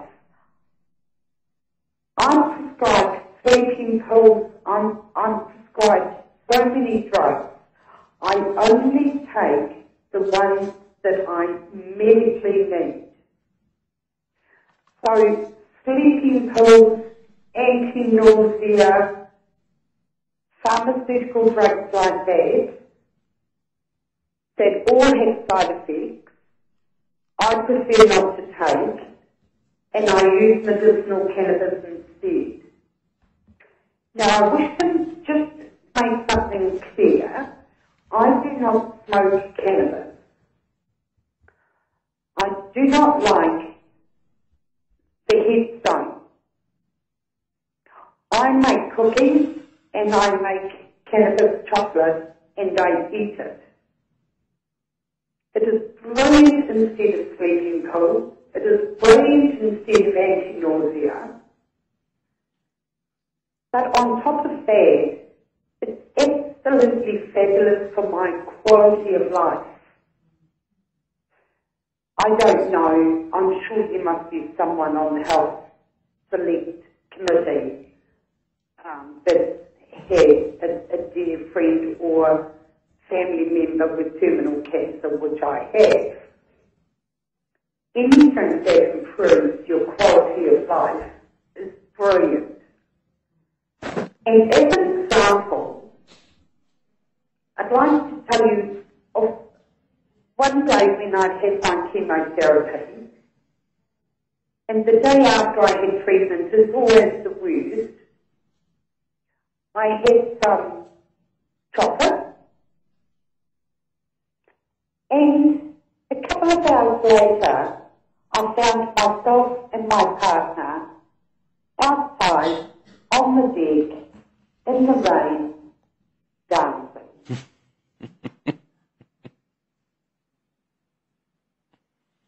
Now, we stopped and we looked at the rain and we looked at ourselves and we laughed and laughed and laughed. I don't want anyone's permission to do that. I'm 65. I have 2 adult children and an adult stepson. I have 3 grandchildren, 19, 16 and 13. I live in my own freehold house. Just last week I got the graduation. I will look after my quality of life and minimise the drugs I have to take if I have to. The fact that it's a crime is in itself a crime. I don't know how the committee is going to get around the logistics to stop people feigning ill health. That is not my problem. My issue is I don't think at my stage of life with my cancer, I should have to ask anyone's permission or anyone's forgiveness. And I don't. Is Louisa not there today? We're actually in several subcommittees so that we can gather all the information we can, but certainly our transcripts and our evidence and all of these submissions are available to everyone, Bobbie. Mm-hmm. Has the committee got any questions for me? No, we've circled round the table. It's a really good submission that you've made, and I think the verbal presentation you've given is very good also. You've certainly given us a good visual image, and I think we would say to you, dance and laugh in the rain some more, Bobbie, actually. Yeah. So thank you very much. I'm going to. I'm going to. And I belong to a support group of people with blood cancer. It's a cancer that targets most people 55 plus, and very few of us use sleeping pills. Very few of us use anti-nausea. Very few of us believe that I don't drink alcohol. I had neurosurgery 18 years ago, and since then I haven't been able to drink alcohol, which is a horrific, depressing drug. Just bring us up to speed. Just decriminalise cannabis. Bobbie, thank you very much for your presentation. We'll certainly take on board what you've told us. You have a really good day. Thank you again. Thank you, Shane. Bye. Bye-bye. James Parlane, teleconference.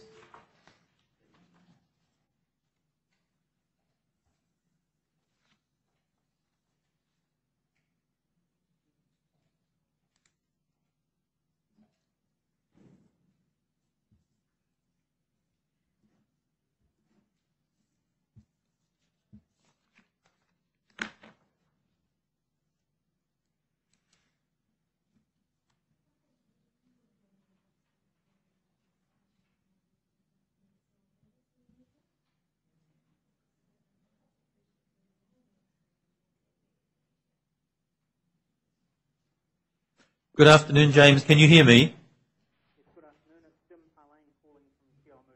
Yeah, hi James. This is Dr. Shane Reti speaking, Deputy Chair of the Health Select Committee. Around the table this afternoon we have MPs Matt Ducey, Angie Warren-Clark and Dr. Liz Craig. Thank you very much for making the time. We have read your submission and we're looking forward to hearing what you have to say. You have roughly 5 minutes. The time is yours. If you wish to leave questions, please do. But effectively the time is yours. Please go ahead, James. Okay, thank you. I won't be reading the whole thing again. I can hardly remember what I actually wrote, but I'll just go over a few points. Firstly, there's no advantage at all in doing what talk show hosts say and legalise or decriminalise cannabis or other drugs. I wonder if they just say this just to bait listeners.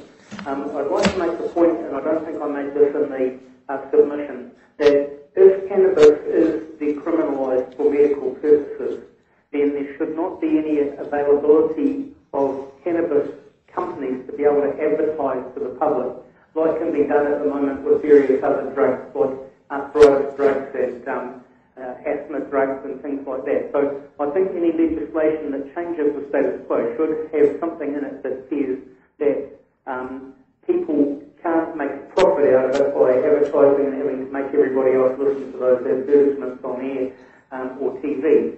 I think the message should be to anybody who is on any kind of illicit drugs that they first get off the drugs and prove it before they get any reduction in their sentence. Drug addiction is an awful thing. I've had to work with people who've been drug addicted in my career, and I can tell you that it devastates families and it wrecks people, and it needs to be stopped whatever way it can be. If there's going to be cannabis for medicinal purposes, and I'm fully in agreement that if a doctor prescribes cannabis because the doctor thinks it's necessary, then the doctor should be able to prescribe cannabis, but it should be in a regulated, managed dose. Now, all of the media comments on this so far seem to be on the basis that it should be decriminalised, but there's nothing there that says that people should be having controlled clean cannabis. There seems to be all this nonsense about people being able to go and buy cannabis to give it to Granny to help her if she's in pain because she's dying from cancer. There was even one person that ran the talk show on one day that said that the only way they could get Granny to take the cannabis was if they breathed it down Granny's nostrils. Now that is just ridiculous. There's nothing more stupid than a person who's got lungs that are wrecked from cannabis or tobacco smoking cannabis supposedly for pain. So there needs to be another way that they get the cannabis other than by smoking it, and the best way for that to happen is for a doctor to administer it either by a tablet or an injection or some other way that is a clean way of dealing with it. Vaping is just a ridiculous way of dealing with anything, and that should be banned as well. Now, as far as I'm concerned, there should be no home growing of cannabis, and one stupid MP put together a bill thinking that it would be cool, if you like, for people to be able to grow cannabis for their own use for medicinal purposes. Now, that is just ridiculous. You can't trust drug users, okay? You cannot trust drug dealers. They are evil individuals. You shouldn't be able to buy cannabis for medicinal purposes from the pimps down the road. You well aware, no doubt, that cannabis is a gateway drug. Drug dealers simply say to cannabis buyers, I'm sorry, I'm out of cannabis at the moment, but I've got this, try this other drug, it's much better. Now, that is unacceptable.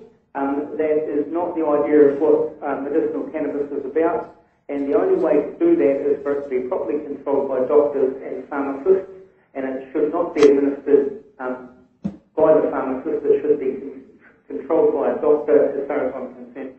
Synthetic cannabis was an absolute and complete failure, so that proves, and you should know from the synthetic cannabis experiment, that proves that anything other than cannabis administered properly will not work.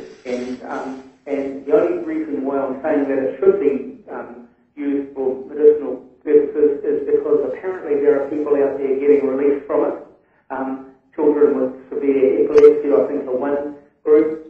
People who are dying from pain are another group. However, I do question whether or not really cannabis is a better painkiller than morphine. I've never had, luckily, to take morphine, and I've never had cannabis, so I can't tell you from personal experience that any of them are any good.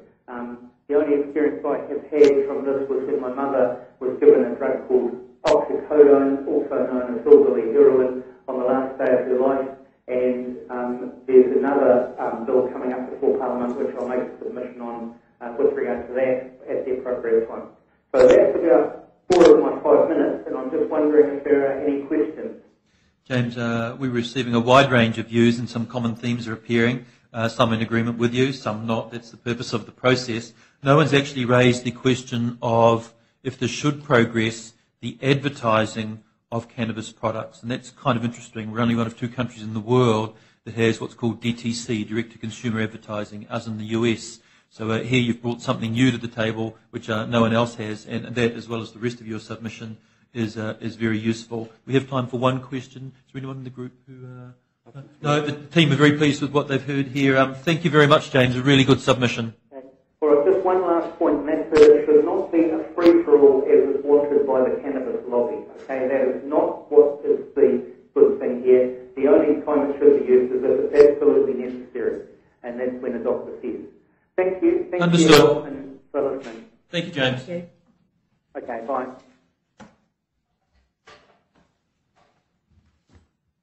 Okay, we're to our next teleconference, Mr. T.L.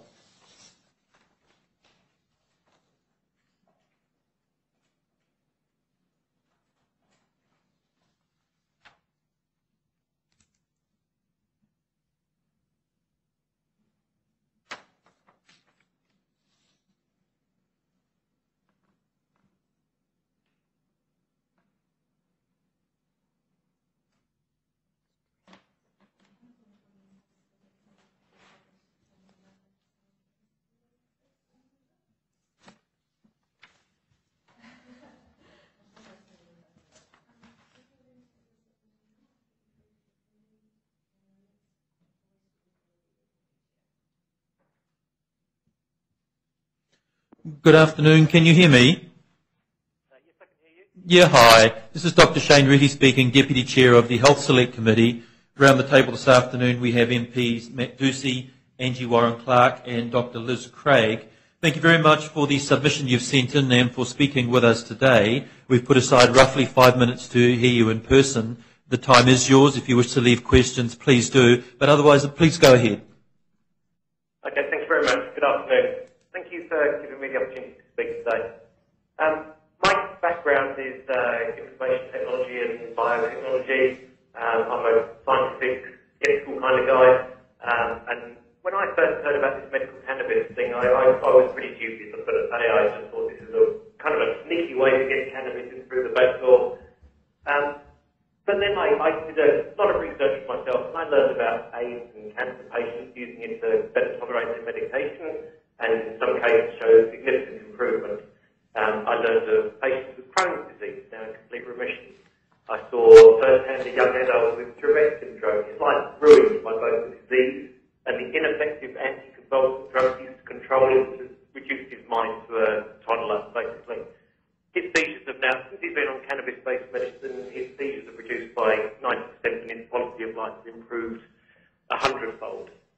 I can now give many examples of how cannabis can help, including my own issues in the past with depression, alcohol use, chronic back pain, for which I vaporise cannabis. It's amazing how many stories there are like mine now. For example, a recent study shows 50% of cancer patients tried cannabis medicine. That's an amazing number. So the reality is that we have a significant number of New Zealanders whose activities are currently illegal under the Misuse of Drugs Act. The proposed bill provides cover for some of these New Zealanders by providing an exemption to terminal patients with less than 12 months to live. That's a good start, it doesn't go far enough.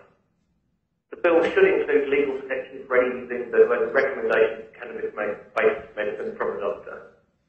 But then, how do these people get their cannabis medicine? Many are housebound, they're not going to be able to pop down to the local kitty house and get a 50. Some grow their own, that's not an easy option. It's physical work, pros many issues. You have crop failures, and police breaking down your door. To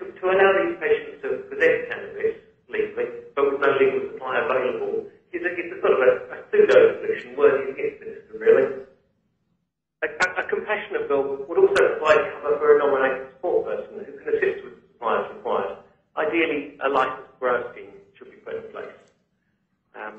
The bill also proposes a medical cannabis access scheme. The scheme should include all forms of cannabis, dry flowers, extracts and preparations, not just high-priced pharmaceutical-grade products that can only be afforded by the rich. New Zealand has a wonderful opportunity to be at the forefront of this new medical cannabis industry. We have ideal growing conditions for cannabis and a literal army of trained growers ready and waiting. Sun-grown cannabis provides a significant supply cost advantage over indoor operations. It is possible to produce dry flowers to medical standards. Tilray are doing this in Canada with good manufacturing practices based on European medical agency standards. The export market for quality medical cannabis products is huge. New Zealand's innovative approaches to agriculture and biotechnology put us at the forefront of this industry.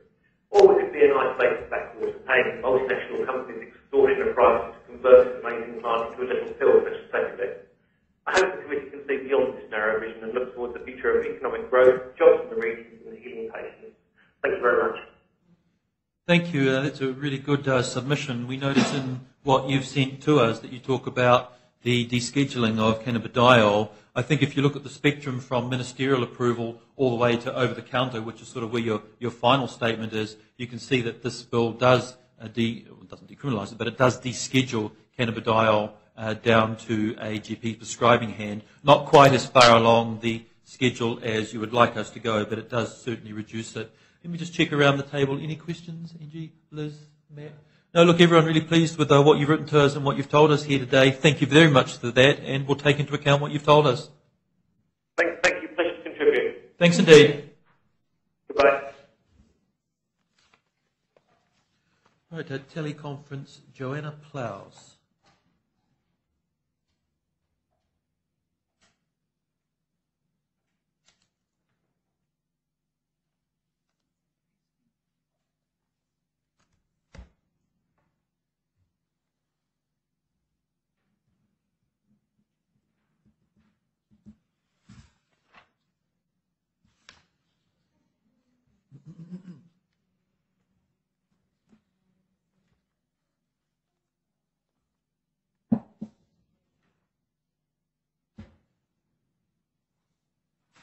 Good afternoon, Joanna. Can you hear me? Yes, I can. Yeah, hi, Joanna. This is Dr. Shane Reti speaking, Deputy Chair of the Health Select Committee. Around the table this afternoon we have MPs Matt Ducey, Angie Warren-Clark and Dr. Liz Craig. We have received your written submission and we have that in front of us and have read it. Thank you very much for that. This is an opportunity over the next 5 minutes to tell us what you'd like to tell us, and very much the time is yours. If you wish to leave questions, do so. But as I say, the time is yours, so please go ahead, Joanna. Thank you. I guess I just wish to emphasise the matter of choice. That's how I opened my submission, especially for those who want a drug-free and symptom-free alternative in our medical toolkit. I just find it exasperating that in 2018 we still don't have acceptance of a medical cannabis option. And in fact, it seems cruel to me if someone is experiencing relief from cannabis, then they risk arrest or possibly jail sentence for using it. And also their carers who may try to obtain it for them.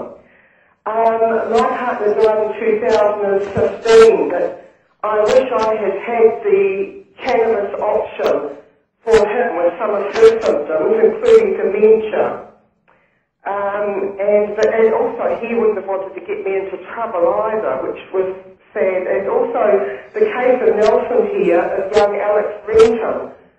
I was very upset that with the 2-week delay, before young Alex died, and thinking, gosh, surely as a parent, even if your child or loved one dies in the end, you would want to know that you had tried every option. Also in my submission I have questioned this use of terminally ill for 1 year. By what molecular formula will you use to determine how long a person has to live? My best friend last week, her husband died in care, in a rest home.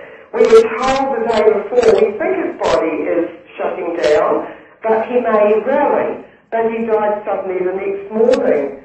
And my partner's illness was terminally ill for 10 years. Would we have only been able to use medical cannabis for the last year? And when would that have been? It is fraught with difficulties, and rightly so, that I think doctors tend not to try to give you a time anymore. So I really don't see how terminally ill for a year is going to work with the bill's suggestion. And we also know from the euthanasia debate that 10% of patients cannot get relief from pain from pharmaceutical drugs. So to end, I guess I'm strongly requesting that we add severe and debilitating illnesses to the bill without the time limit, the 1 year time limit, and really more research, especially with illnesses like dementia, epilepsy, MS, etc. Yes, thank you. Thank you, Joanna. That's a very, very good submission. Others, including ourselves, have also questioned the miraculous 12-month period. Indeed, the chair of the RNZ CGP, Dr. Tim Malloy, when asked that question, with what assurity could his members say that a person would be terminal within a year, he said two things. One, that it would be impossible to decide, and secondly, that we're all terminal in some sense. So yeah, that's exactly what he said. So we do have a few moments left. I'll go around the table. Angie, any questions? No, thank you for your submission. It's this here, just looking at the interest of dementia, which you mentioned in your submission. Have you had a look at the overseas research on that and what's coming through? No, I haven't, but I have watched quite a few programs that have been suggested. I watched a very good Australian program a little while ago about a younger man who did eventually die but was having relief from medical cannabis.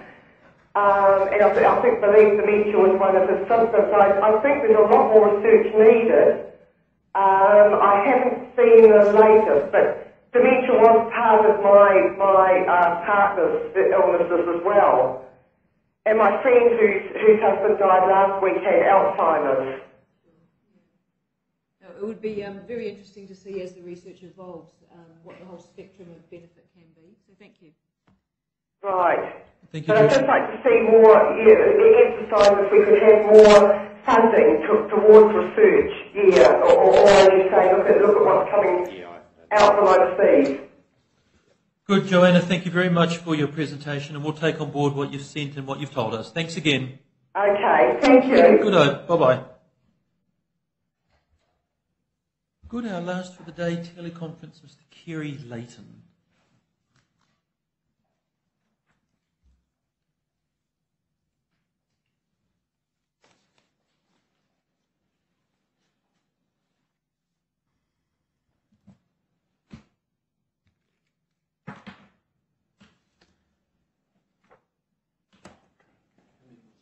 This is it, right? It's the last one.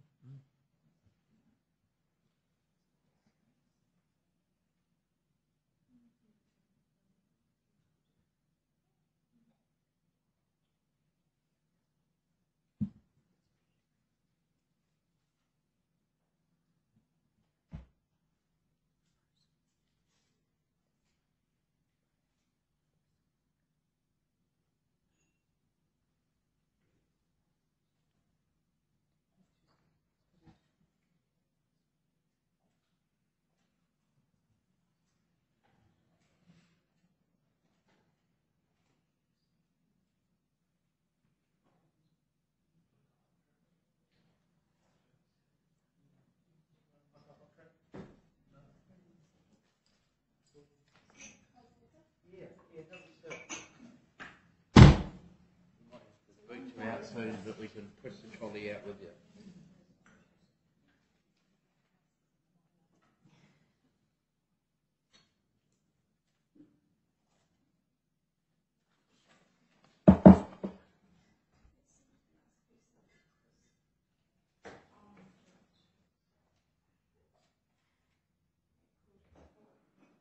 You might be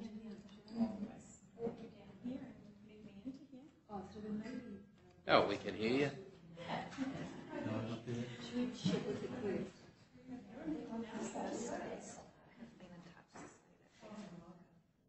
Okay, we will pick them up then, and they'll probably be our last call. Get them out. Yeah. And, sorry, Megan, there's a lady just down here who's... I'll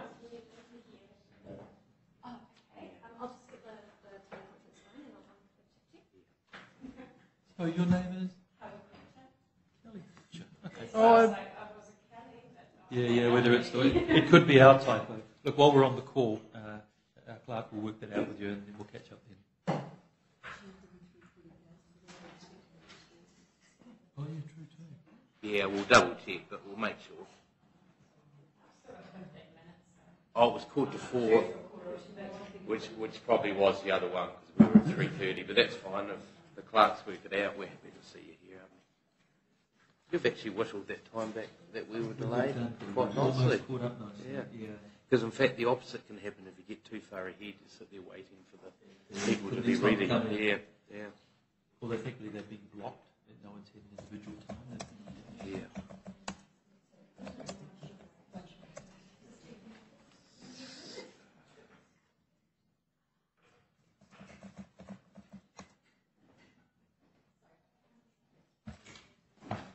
This is Audrey Sharp.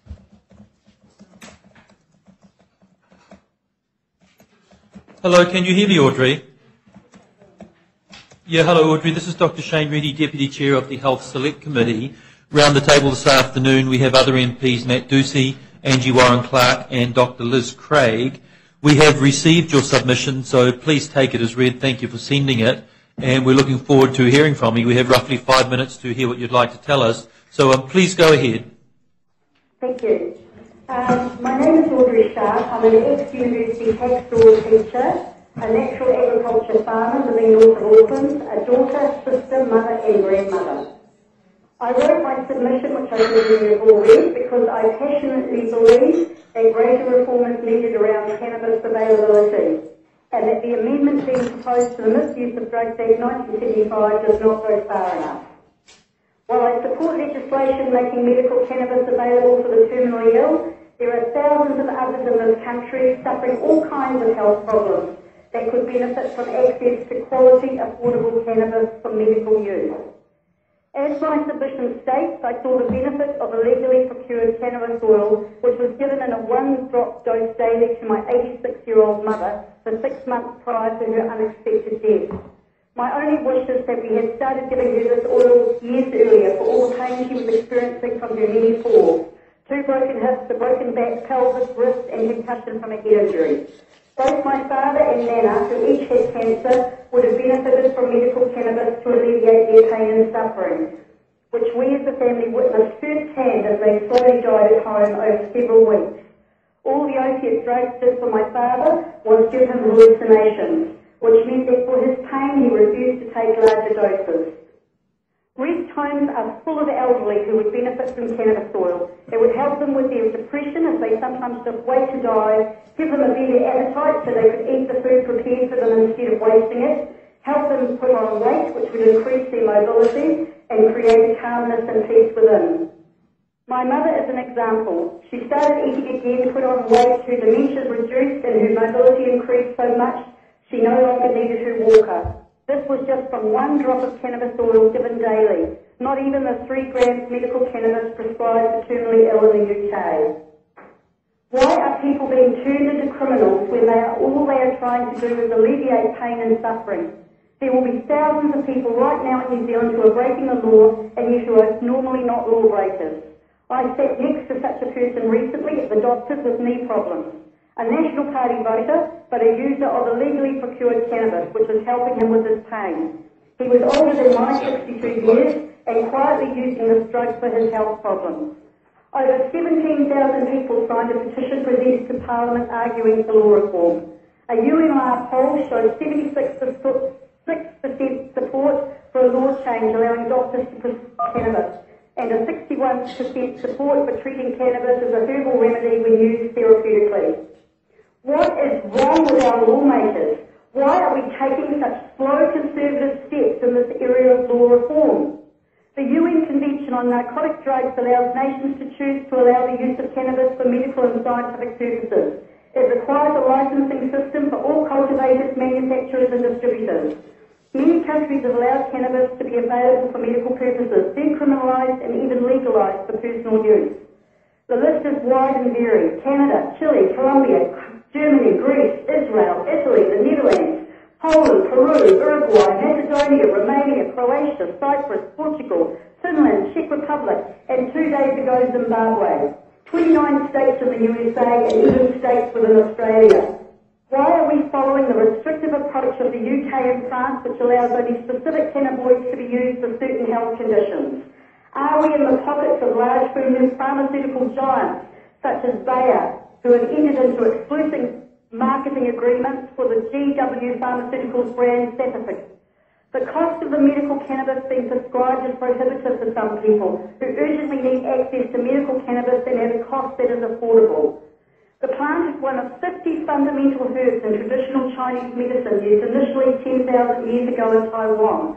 From the 8th to the 18th centuries in the Islamic world, in ancient Greece and India. California legalized medical cannabis in 1996 and Canada in 2001. Have their worlds fallen apart? Here we are in 2018, and while we are looking finally at reform, it is restricted to the terminally ill. Under a licensing system for people to grow their own plants or through a pharmacy prescription, we could make this healing herb available to a much wider group of people who would benefit from its use, and not just the terminally ill. The availability of it will generate tax revenue for our cash-strapped health sector. For example, California could see a $643 million marijuana tax fall in its first full year of legislation, according to its Governor Jerry Brown. And here in New Zealand, perhaps instead of grass deserts with farting animals creating ozone pollution, we could have an industry of cultivation not just for medical purposes, but for the production of the hemp plant as an alternative to plastic. Cannabis is safer than many pharmaceuticals, as it is the natural herb plant without the wide variety of chemicals found in pharmaceuticals and their side effects. Painkillers can be severely addictive, and mainstream medicine can cause gastrointestinal issues, allergic reactions, blindness, internal bleeding, organ failure, and even death from complications and overdose. With medical cannabis, patients can reap the benefits of managing these symptoms without fear of addiction, overdose, or serious side effects.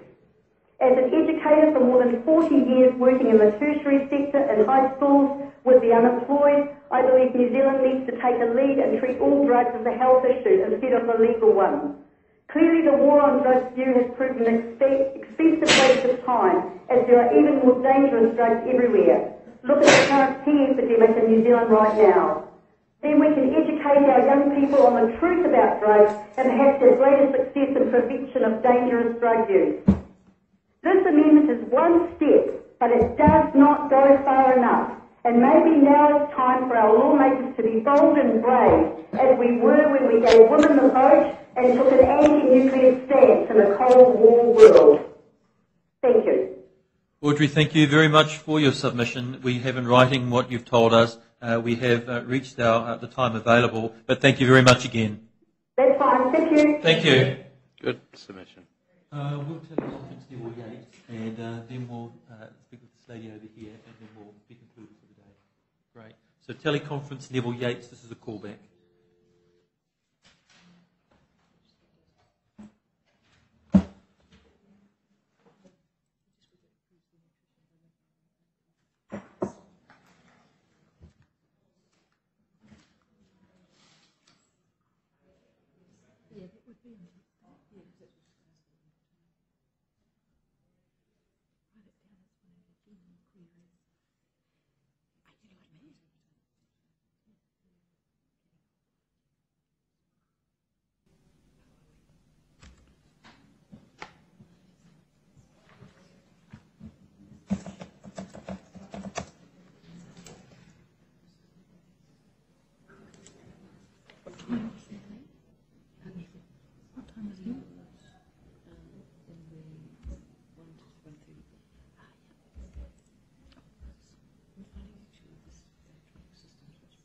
Yeah.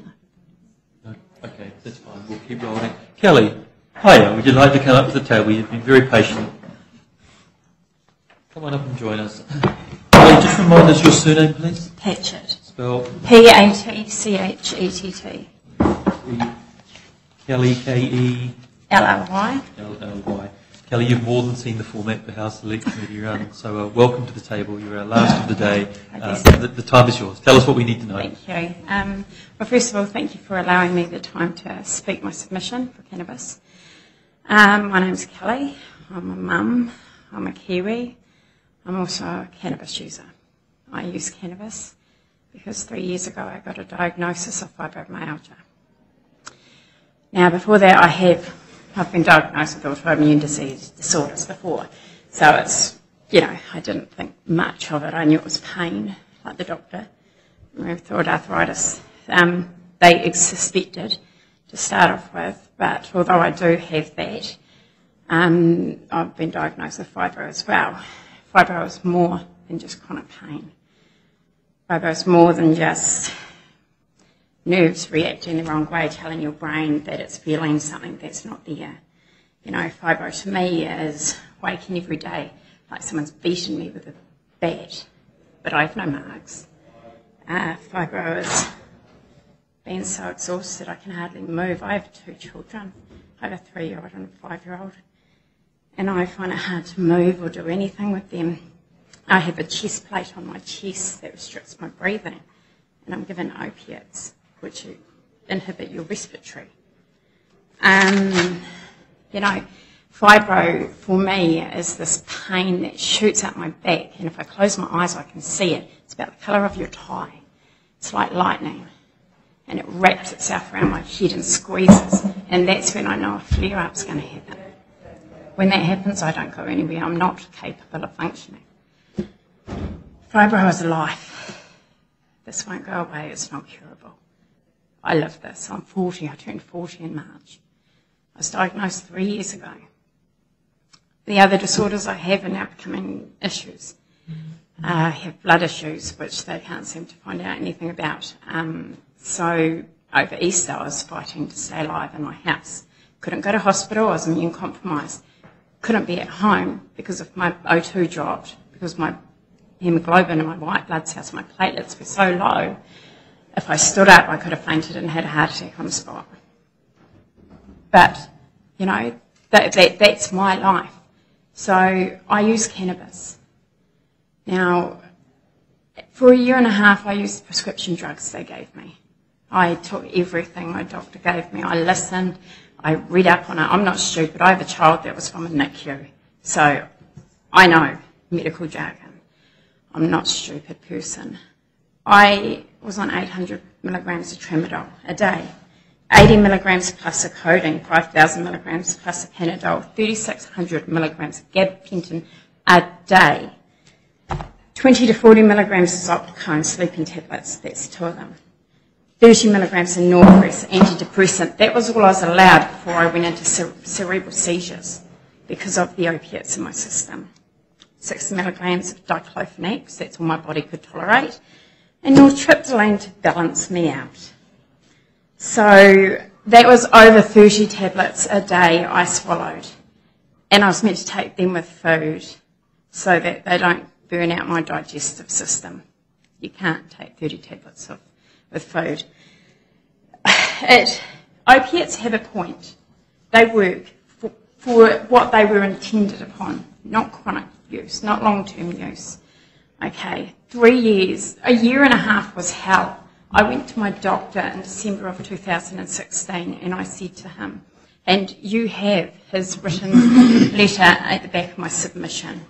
He states I went into there. I was not of sound mind. I know that. I went in there saying to him I needed an alternative. I didn't want the pain clinic. I didn't want methadone. I didn't want OxyContin. I didn't want stronger medication. I wanted something that gave me my life back.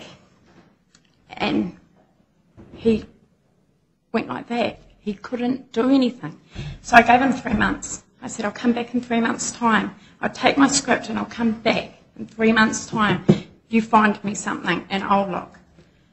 And I went back to him and he was beside himself because he knew I was going to take my life. I was beyond it. I just said to him, you either find me something or that's it. I will deal to it. I walked in there and he was beside himself. He said he couldn't do anything. He said he put through the referral to the pain clinic.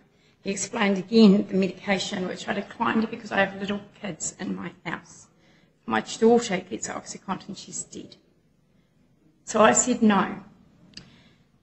I turned around and I said, I would like you to remove half my gabapentin. I'd like you to drop the diclofenac and the nortriptyline, half my Norpress, take down my tramadol, remove half of my Paracode. And he asked me why. And I smiled and I said, I was eating cannabis. He shrugged and laughed a little bit. He said, okay, let's see how this goes. If you feel that you can do this. I said, I already have. I'm not using the other pills. This is all I need to get through until I can drop further. I took it upon myself with the guidance of my doctor. He never once guided me into it, but he always stood by me. We do monthly blood results because I have to anyway. So he gets to monitor my levels. He looks at me every 3 months. The only time he got concerned was November, when I walked in and I asked for a script of opioids. And he asked me why. And I said, because all our fucking theories have been targeted and we have no cannabis. And he was angry. But he gave me my script and I walked away and I said, but I'll reduce again, don't worry. It'll happen. And I walked away and I did that. I am now proud to say that at the moment I'm taking currently 200 milligrams of tramadol and 60 milligrams of codeine daily if I have to for my stomach issues that are causing my blood issues, and we don't know. Medicinal cannabis, or the cannabis I should say, because this whole CBD, THC, excuse my language, is really that. CBD is great, works on my inflammatory, awesome. Arthritis, great. My shoulder, that constantly pops out all by itself, easy. Pop it back and rub some balm on it. If I want to hit the pain, I need THC. It is as effective as giving me a Panadol, literally. I'm not being theatrical. The thing with plant is it's whole plant we need to consider. I hear constantly, sitting in here today, the wonderful doctors, the people for, people against, people who knew stuff, people who didn't know stuff but sort of chucked their point of view in anyway, tried to be helpful. The thing is, whole plant is the best. As soon as you start cutting things apart and deriving them down to their base compounds, you come into problems. You come into synthetic cannabis. Where the hell do you think it arrived from? It was derived because they were trying to find a synthetic version of THC. Sativex, CBD and THC. What about the THCV? Now, I don't know if you know about THCV, but it's at a higher point than CBD and THC are found. It also helps with obesity. It helps with so many different things, like the fact that tends to be why you become sedated more. If you take your decarb further, that product will be more sedating. It allows for sleep. You can prevent that from happening by choosing a strain. It's education we need, not just the people. Everyone needs, the doctors especially. We need to catch up. We need to stop worrying about what the last 100 years talked about, this plant, and just look at it as exactly as it is, a plant full of compounds that can help people. It's an antioxidant, anti-inflammatory, pain reliever. Dandelion has cannabinoids. Kawa has cannabinoids. I make a balm out of kawa and dandelion and calendula, and it's brilliant, and it's beautiful, and it's full of cannabinoids. It works on our endocannabinoid system. It doesn't touch our respiratory system. You cannot overdose. Kelly, you will need to wrap it up. I'm sorry, I totally waffled. We sense your passion. Okay. If there's a summary wrap, you go for it. I guess my final thing I need to say is, in my submission I wrote, if you were put in my position, okay, you were given that life service of hell. Your child, your mother, your father, your partner. You know, you have to see this every day and think about it. It's a lot easier to be in it than to be the person standing next to the person. If you had to do that, would you allow people who perhaps have no experience with chronic pain, no experience with loss, cancer? My mother had breast cancer. Those sorts of things. If you were put in that position and someone said, no, you cannot use that dandelion to treat your child's epilepsy, even though it will stop the diazepam and it will stop all of the other things, because we've put it into law and we choose not to educate ourselves. That's all we're asking. Educate yourselves. Do it properly. Listen to the facts, not what people are spouting. Read the data. Look at Israel. Israel was amazing. They have got some amazing stuff. That guy who said before, nobody smokes cannabis to cure lung disease, guess what they're doing in Israel? And guess what? It gets the cannabinoids straight to the damaged organs, to the damaged part, and they're finding amazing things. So please, just do your research. Educate yourselves. So Kelly, I'm really pleased that you came across to our committee, because you've been a great summary of the day. Lucky us. Yeah. I'm sorry, I'm a waffler. It was good waffle. And you've really summarised nicely parts of what we've heard today. And we have your submission. We've heard the points that are relevant to you. Thank you very much for joining us and informing us. And we're more informed than we were 10 minutes ago. So thank you very much. And that's fine. Okay. And just on the side point, as I walk away, the black market thing that people seem to be so worried about, medicinal users, they're already growing it. They're already looking after themselves. If you take that away, what's going to happen to those people? A moratorium, something. Just think about it, please. Because you take this away from the people, it's just going to be horrible. You've already got so much to do with poverty and everything else. You don't need this to deal with too. It's an easy decision, really. Understood. Thank you, Kelly. Thank you. Well, actually...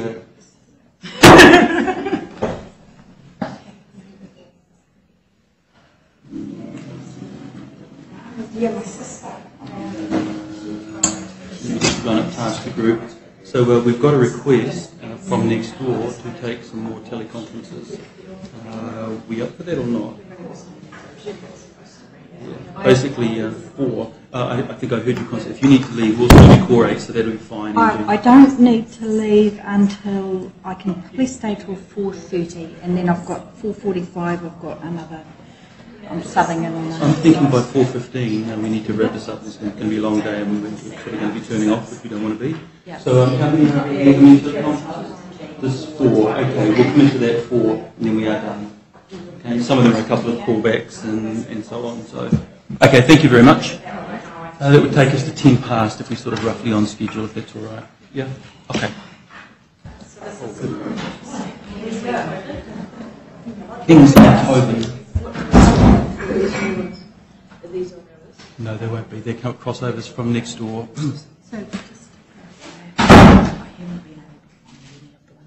Next door? Okay, I'll make sure I rate that. I'll be on the thumb drive, won't they?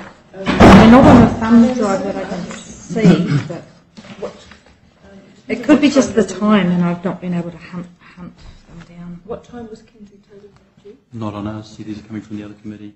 So even on the thumb drive, it's not? I'm not sure. We've got right through the 6 weeks. Oh, well, if we have, then we'll see it on their list.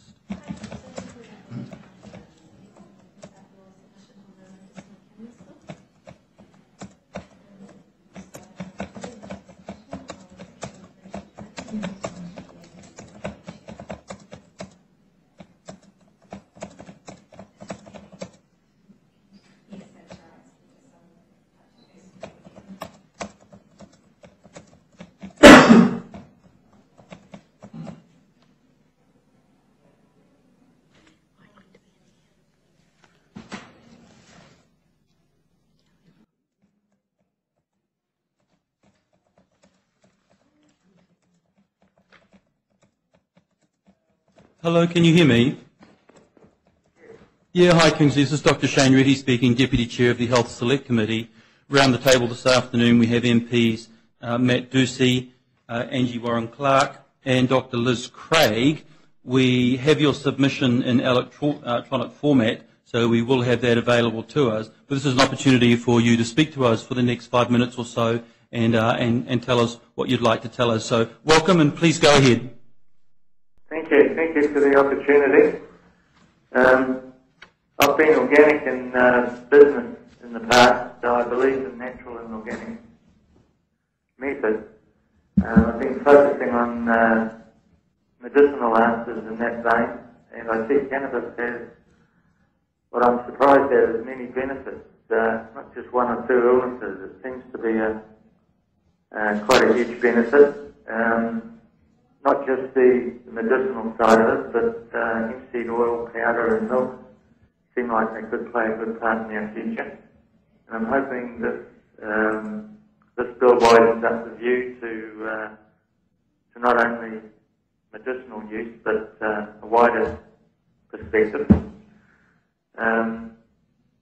It's a simple plant that we can grow, and it grows organically. So one of the main things I'm concerned about is that there might be a bit too much influence from profit-driven directives.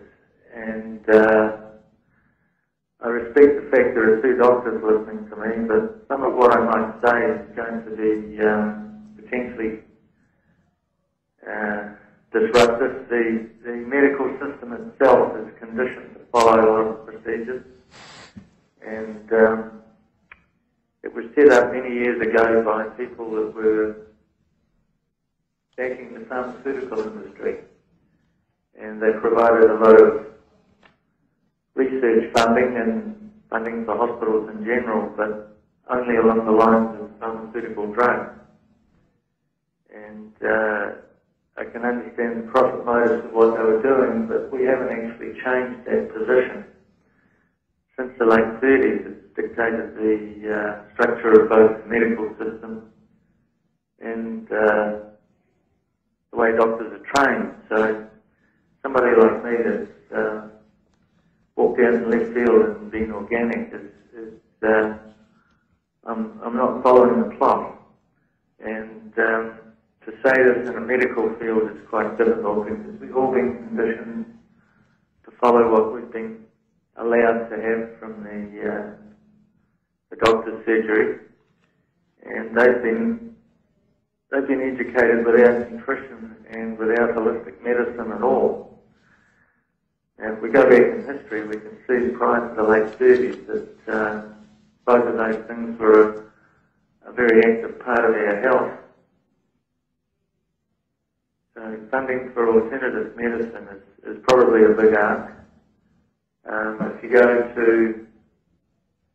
go to request healthcare these days, you're either getting a drug or you're not allowed anything. And to ask for funding for, especially when you use the word organic, but just natural things. And cannabis is a basic plant. You know, in this instance, we're looking at something that will grow in the backyard. We're not looking at something bizarre, dangerous, or otherwise manufactured. And the unfortunate reality of finance is that most research into medical options has been based on the potential for profit. And when you do research on a plant that anyone can grow, you're not facing a profit. So it hasn't happened for obvious reasons. And one of the things I'd like to suggest that you look at either now or in the future is the possibility that the government could be involved in research of medical answers. At the moment, pharmaceutical companies are the only ones doing the research, and they're only researching something that they can use. And the government takes, well, I'm referring to government, I guess the American one at the beginning, the government takes what's offered in terms of their trials. If our government was to take a step and say that there are some possible organic answers, could we organise research in that direction? It's not going to make a huge profit for the government, but what it will do is it will reduce the cost of the healthcare. So the health department funding could go down because there are cheaper options. So it does have a reason to do it, a benefit, and we may find ourselves with a more affordable health system.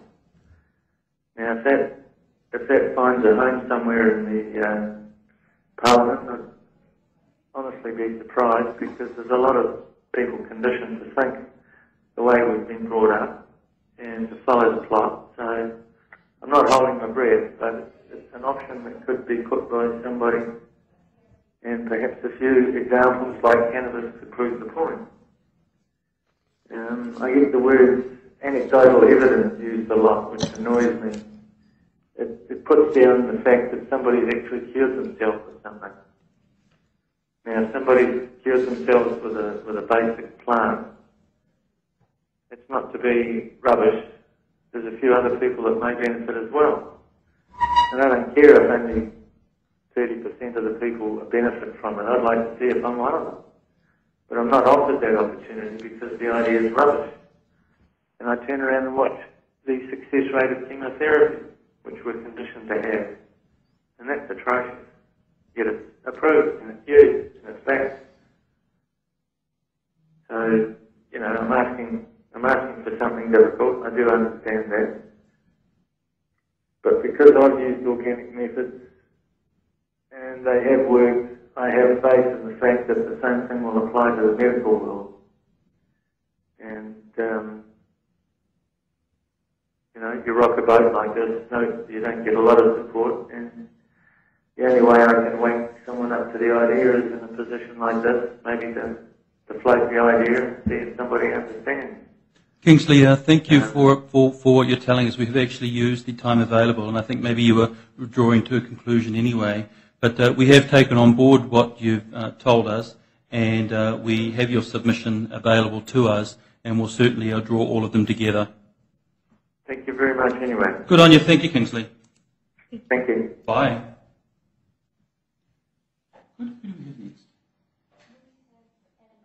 Adam White.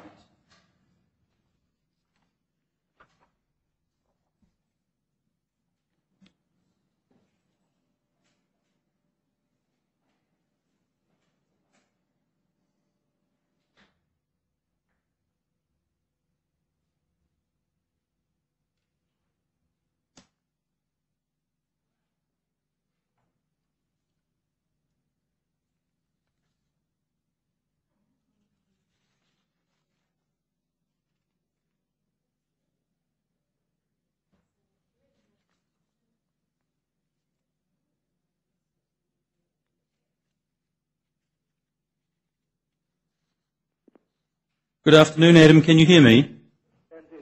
Yeah. Hi, Adam. This is Dr. Shane Reti, Deputy Chair of the Health Select Committee. Around the table this afternoon we have MPs Matt Ducey, Angie Warren-Clark and Dr. Liz Craig. We have access to your submission, but we're looking forward to hearing from you. We have roughly 5 minutes for your submission and the time is yours, so please go ahead. Okay, you've read my submission. It's basically what I've reported as economic reality.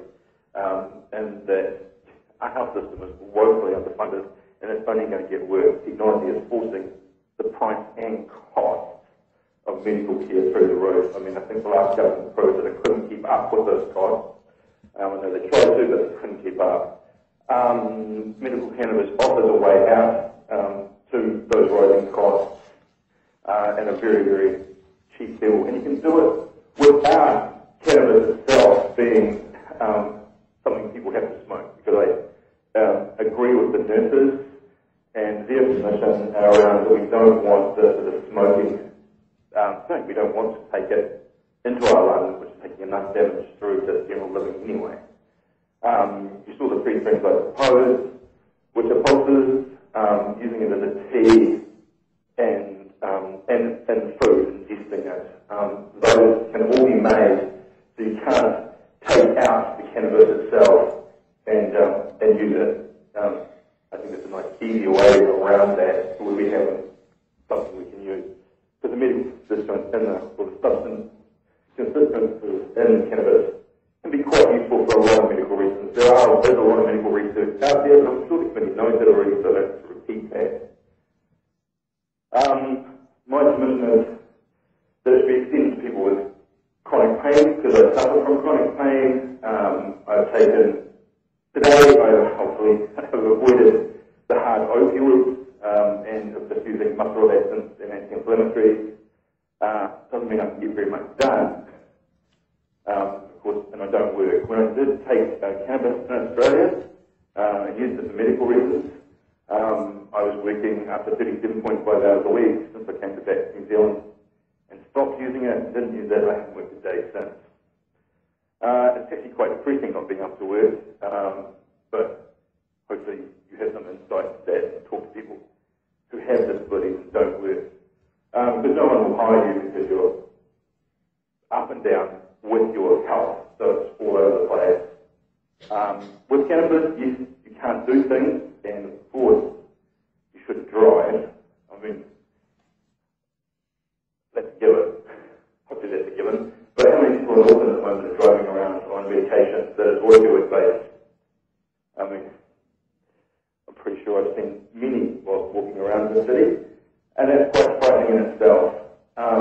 These are all things we've got to look at. I mean, the relationship between taking a drug, which is prescribed, which is useful, but people being responsible for those drugs that they're taking as well. I mean, and I think with cannabis you have a real chance, your medical team cannabis, to talk about those responsibilities when you're taking medication and what you're supposed to do as a person who's taking medication. So don't operate heavy machinery, don't have a job where you actually have to make sense, and I don't know, I would just like to be able to take it and have a life back. I suppose it's the bottom line from a personal level. From a personal level, we need something when people are getting these chronic conditions, which is non-invasive and it's not as dangerous as the opioids. I was reading over the weekend a young man died last year in November from an overdose of what's that terrible opioid you spray in your mouth? The one that's 100 times stronger than phenytoin. He was taking that and he died. Look, there are no cases of people dying from cannabis, but there is the problem of mixing cannabis with other drugs, which is another thing. We have an opportunity to start talking about how drugs interact, how our medications interact. We hardly ever hear about what alcohol and medications from the pharmacy do. We should. And I think cannabis opens up that door completely because we don't want to mix alcohol and cannabis. It's a really bad combination and we don't want to see it. Well, no, I don't. But I do want to see cannabis as used, A, to save money for a health system that is in trouble, and B, to hopefully generate money for you guys so you can actually run the health system effectively. And I suppose that's the basic of my argument. Just do it, because it's cheaper and it'll make us all healthier to some extent. But I'm aware there are pitfalls, but we have this opportunity to talk about it, and I think we should take this opportunity. The more we treat cannabis like some evil that everyone's scared of, means we don't talk about these other drugs either, and we should really be getting into this discussion. It should be way more open and way more transparent. Thank you for your time. I think that's 5 minutes, and have a great day. Adam, thank you for your time. A very clear presentation. Thanks indeed.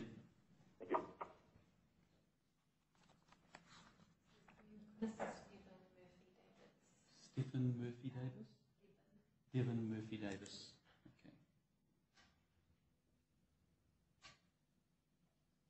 Okay.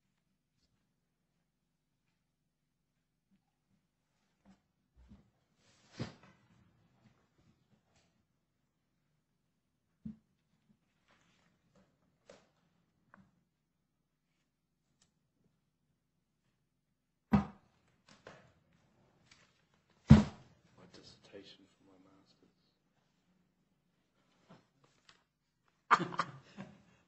Hope that doesn't get published. Alongside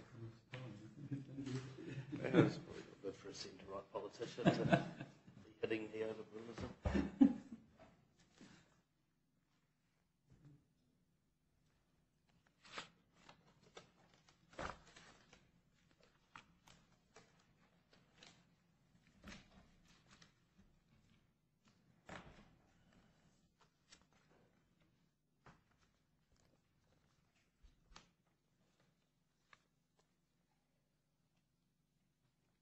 the end of today, do we have the health advisors come in or not? No, generally not. You'll get two more teleconference. So no, we'll do a very brief debrief ourselves. If there are any advisors who wish to offer any comments, they can. But otherwise, I'm envisioning about 5 minutes after we finish today.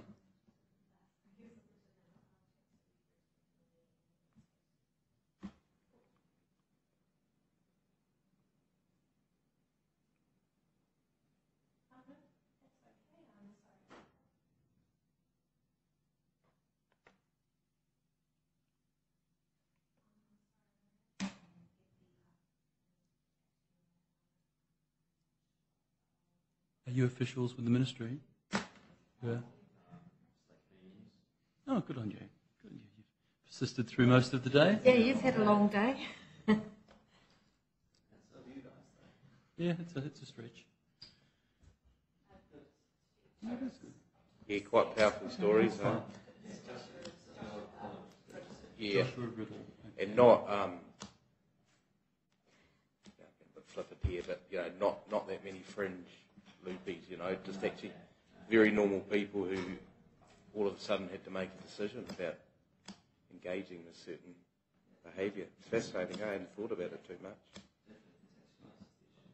Yeah, it's very easy to paint the pictures of the pro-cannabis movement, isn't it? But get some people here and just they're just mum and dad.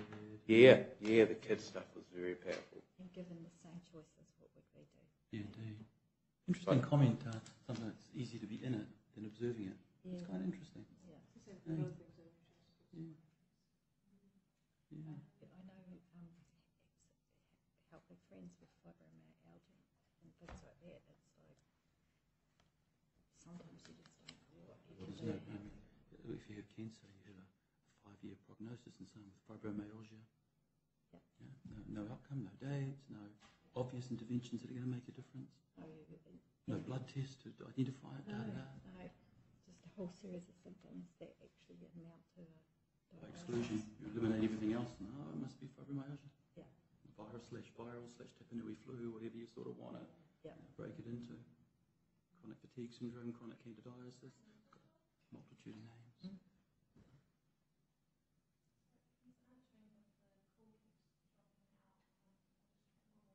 Okay.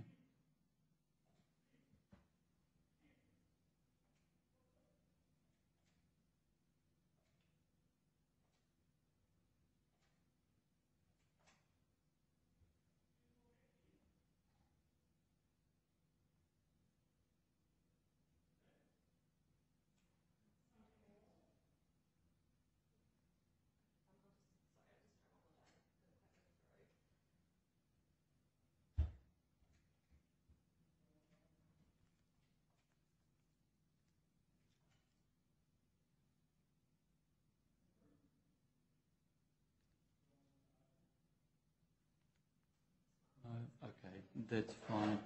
Look, what we'll do, we will clear the room then apart from officials. Thank you for joining us today. Well done, you. Hope it's been interesting and useful. It has for us.